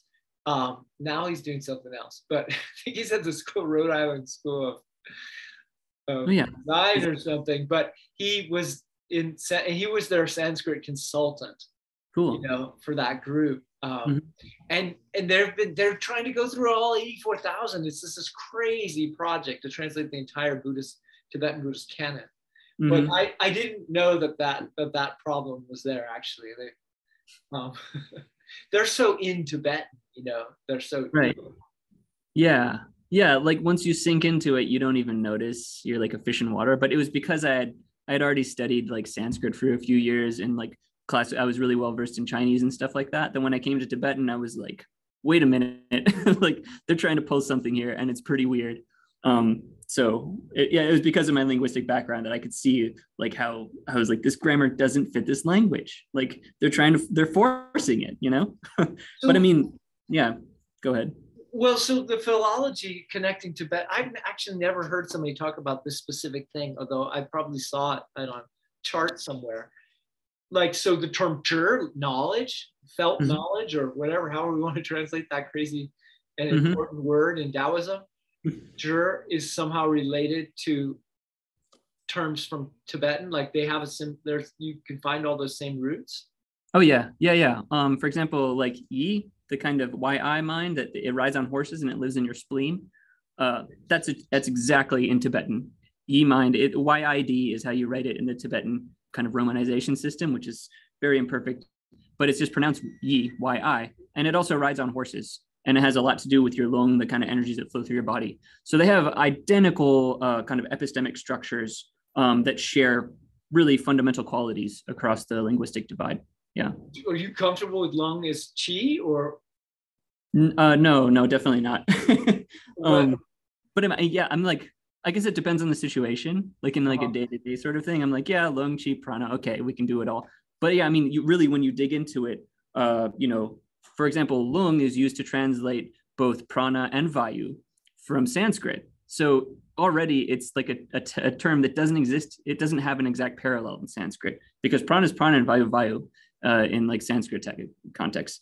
And then chi, as we kind of established, is its own thing with a very long, internally diverse history from the way it's used in the kind of earliest Taoist texts, like Guanzi or Huainanzi, and then like Mengzi uses it in a completely different way. And that's before we're even into the Qin dynasty, right? So, I can get really, really pedantic about this stuff, as you can tell. Yeah. Well, I'm interested in that. I'm interested in in your sense of, because, it seems to me the Tang court, right? There's like 800 members of the Tang royal family, and 300 of them are practicing some kind of meditation, weird ritual thing, maybe more. And they have almost infinite resources, and they could say, they could say to the army, hey, I heard there's a guy up there. Can you go, bring him down, Mm-hmm. So I have this kind of sense that there was like, that's a kind of key place where these merging was happening. But maybe you have a sense that there's a philological, it's a language-based argument that takes place outside of time or in some other time, or that we can't pin down about how these words are changing. Do I have that right? Are you talking about specifically the conversation between Tibetan and Chinese epistemic categories? Yeah, and also, whatever other language you want to pull in. I mean, they were obviously interacting with Thai and, right? I mean, it's not Cambodian. Yeah. They were, whatever language they were. Yeah, I mean, the Tang is a really interesting time because it's also right with the kind of the expansion of Islam across Central Asia, and the Abbasid Caliphate, expands in the 8th century, and 7th and 8th centuries. Yeah, I think it's kind of mid 7th century. A bunch of Manichaean priests kind of migrate to Xi'an or Chang'an back then, and kind of establish Manichaeism as a religion in China. And I think that had massive repercussions that we haven't really sorted out yet. But this kind of this focus on light and cultivation of light, and even alchemy itself. There's this one scholar who wrote this book, Alchemy as a Way of Salvation, Frederick Spiegelberg. He was a professor at Stanford in the mid 20th century. And he talks about how kind of wherever, his theory is that alchemy is actually the practical method of the Manichaean religion. And so he says, like, wherever Manichaeism goes, which it began kind of in present day Iraq, and then, went out in both directions into Egypt and into Europe, so on and so forth. Wherever it goes, alchemy follows. So he thought that Manichaean priests were kind of the bringers of pretty sophisticated alchemical, like what is essentially inner alchemical methodologies, because they had this vision that all material reality was made out of like the corpses and blood and like semen and excrement of demons. However, it was all filled with like little particles of light that like the divine kind of Prince of Light sacrificed himself at the beginning of time. And so the job of the kind of Manichaean priest was to liberate the light particles from the demonic material reality. And unify it and bring it together and unify it?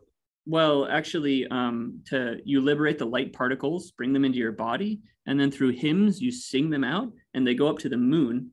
And through the waxing of the moon, the particles fill up the moon. And then when the moon is full, it begins to dump the light particles back into the sun, which is where they originate. And then the waning of the moon is that all the light particles going to the sun and being transported out. And then you kind of continue the process until all of the light is back in the sun, which is the kingdom of light, which is where it all started. Yeah.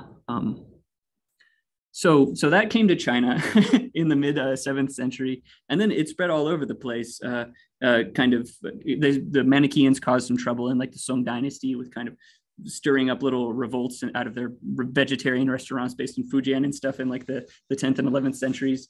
The Tang was this fascinating time of kind of weird intercultural exchange and communication. And then there's the Anlushan Rebellion in 755, followed by essentially a century of Uyghur domination of China. That's been kind of, people don't really remember this, but like the Tibetans marched into Xi'an and kind of conquered China for like 3 weeks. And then the Uyghurs basically were the kind of de facto rulers for most of the 9th century. And the Uyghurs were a Manichaean kingdom. They converted to Manichaeism. And so you had the kind of Turkic influence, Tibetan influence, mixed in with the Chinese stuff. So it's really complex, actually, the kind of first 3 centuries, well, most of the Tang dynasty, actually, these kind of intercultural dynamics. And that happens also to be the period out of which inner alchemy was born, right? So there are definitely these really interesting foreign influences in this sort of crucible of inner alchemy. Yeah. Well, that was cool. Yeah.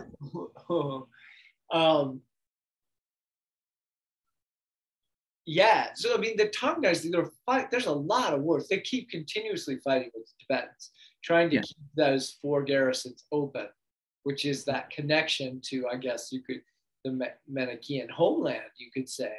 Mm-hmm. Right? But it was also, the Silk Road. It's what it's called usually. Mm-hmm. The Li Bai, right, the most famous poet, is supposed he was some ethnic mix, part Turkic or something. Nobody really knows, right? Mm-hmm. Yeah. Mm-hmm. But he was right in that he was out there in the West, and he was a Taoist priest too. He was Chang. He was, highest clarity Taoist priest. So it's interesting, there's a way to look at Taoism as always engaging with the ethnic other. Yeah. There's from in almost any period you can look at, there's an attempt to integrate, what's going on, or it's almost like all these different ethnic groups that surround China are inspiration. Mm-hmm. And you see Miao communities, for instance, and Yao communities convert en masse, become Taoist communities. But you also see, even the very early Zhang Daling, 50 CE, that what's called I forget what it's called. It's a commandery. It was part of the Han Dynasty originally. Mm-hmm. That was mixed ethnic, it's Tibetan. Who knows what language they were speaking. In fact, some of the language stuff, Terry Kleeman's second book, it's like it's never been translated. They have this language that's written down and nobody actually knows how to translate it. And that's right where Taoism started. Right. Yeah. They were out in Sichuan. And yeah, the first dynasty to embrace Taoism was the Wei dynasty. They were the Tuoba. They were Turkic. They weren't even Han. So yeah, there's depends on your definition of Taoism, but yeah. That's a tough problem, but yeah. You don't think they embraced it? You don't think Ko Chenji and those guys were Taoist? No, I wasn't even commenting on that, but I think that the Han Dynasty, you could define as Taoist. Oh, I see. Oh, okay. But it depends on how you want to spin that. Yeah. Mm-hmm. Those tombs, man. Ma Wangdui sure does seem Taoist. It's all Taoist stuff in there. It's true. Yeah, it's true. But, so did you dive into Dunhuang material? The Dunhuang is out there in the West. It's all these caves. It's got images and texts galore, Tibetan, Chinese, all these other languages too. Wow. Do you have a take on that? Yeah. I think Dunhuang is where our only surviving Chinese Manichaean texts come from there, and 2 of them are translated into Chinese, and one of them is actually a Chinese transliteration of a Parthian song, a Middle Persian hymn. So Chinese transliterations of Persian, it gets very interesting. But the kind of again, you have this Tao, Buddhist, Manichaean fusion, and they're just bringing all these categories together. It's this incredible spirit of syncretism in the Manichaean stuff from there. But yeah, you also have Dunhuang, and then there's the Turfan, the Bezeklik caves, and you have kind of old Uyghur texts and texts in old Turkic. It was there was so much intercultural exchange. I think we have a really, really kind of childish view of the monolithicness of sort of Han continuity through these periods. The Tang Dynasty was very Turkic. Very Turkic. I remember reading about it. It was one of the sons of the Taizong emperor.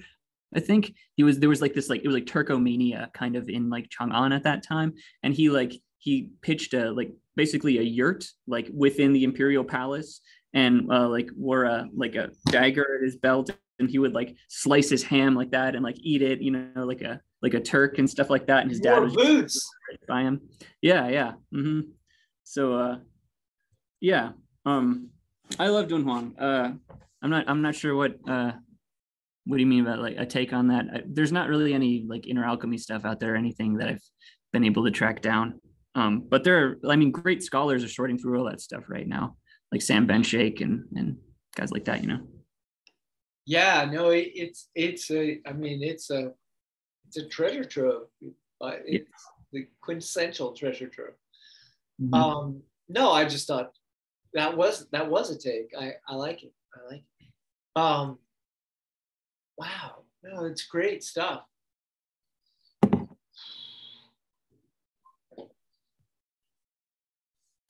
Well, we've talked for a long time, so why don't we finish up by you telling me about your yurt and your business, and then we'll have to talk again, I think. Yeah, I live in a yurt. My wife and I bought 14 acres in British Columbia, and I spent all last year building this yurt, putting up the deck and everything, and we're totally off grid. That's kind of cool. We have solar panels, because like actually running power lines out here was like just prohibitively expensive. So these days, it's kind of cool. It's actually kind of affordable to go totally off grid. Solar panels and a propane generator and big batteries. And we just teach Kung Fu in this little town called Penticton here in BC. And we're like gonna actually like start renting a space this year. COVID has waylaid all of our plans, as with everyone on the planet. So we're finally moving on that. How near are you to the Windsor or the Valhallas or? I don't know what those are. Well, no, not Windsor. Whistler. Whistler's the. Oh, Whistler. Yeah, that's outside of Vancouver. We're like 4.5 hours from Vancouver, and then Whistler's like a little bit north of it, I think.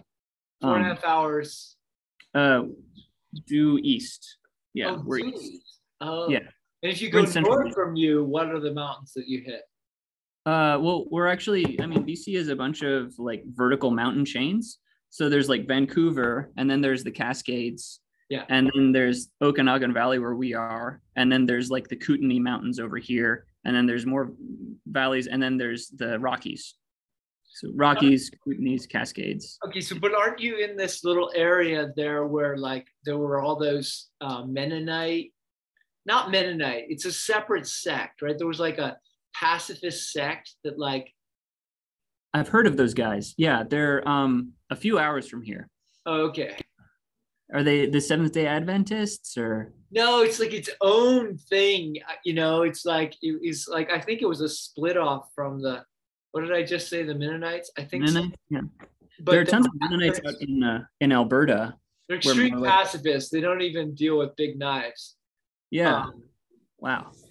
But yeah, they're actually still up there, and they were all arrested during World War II.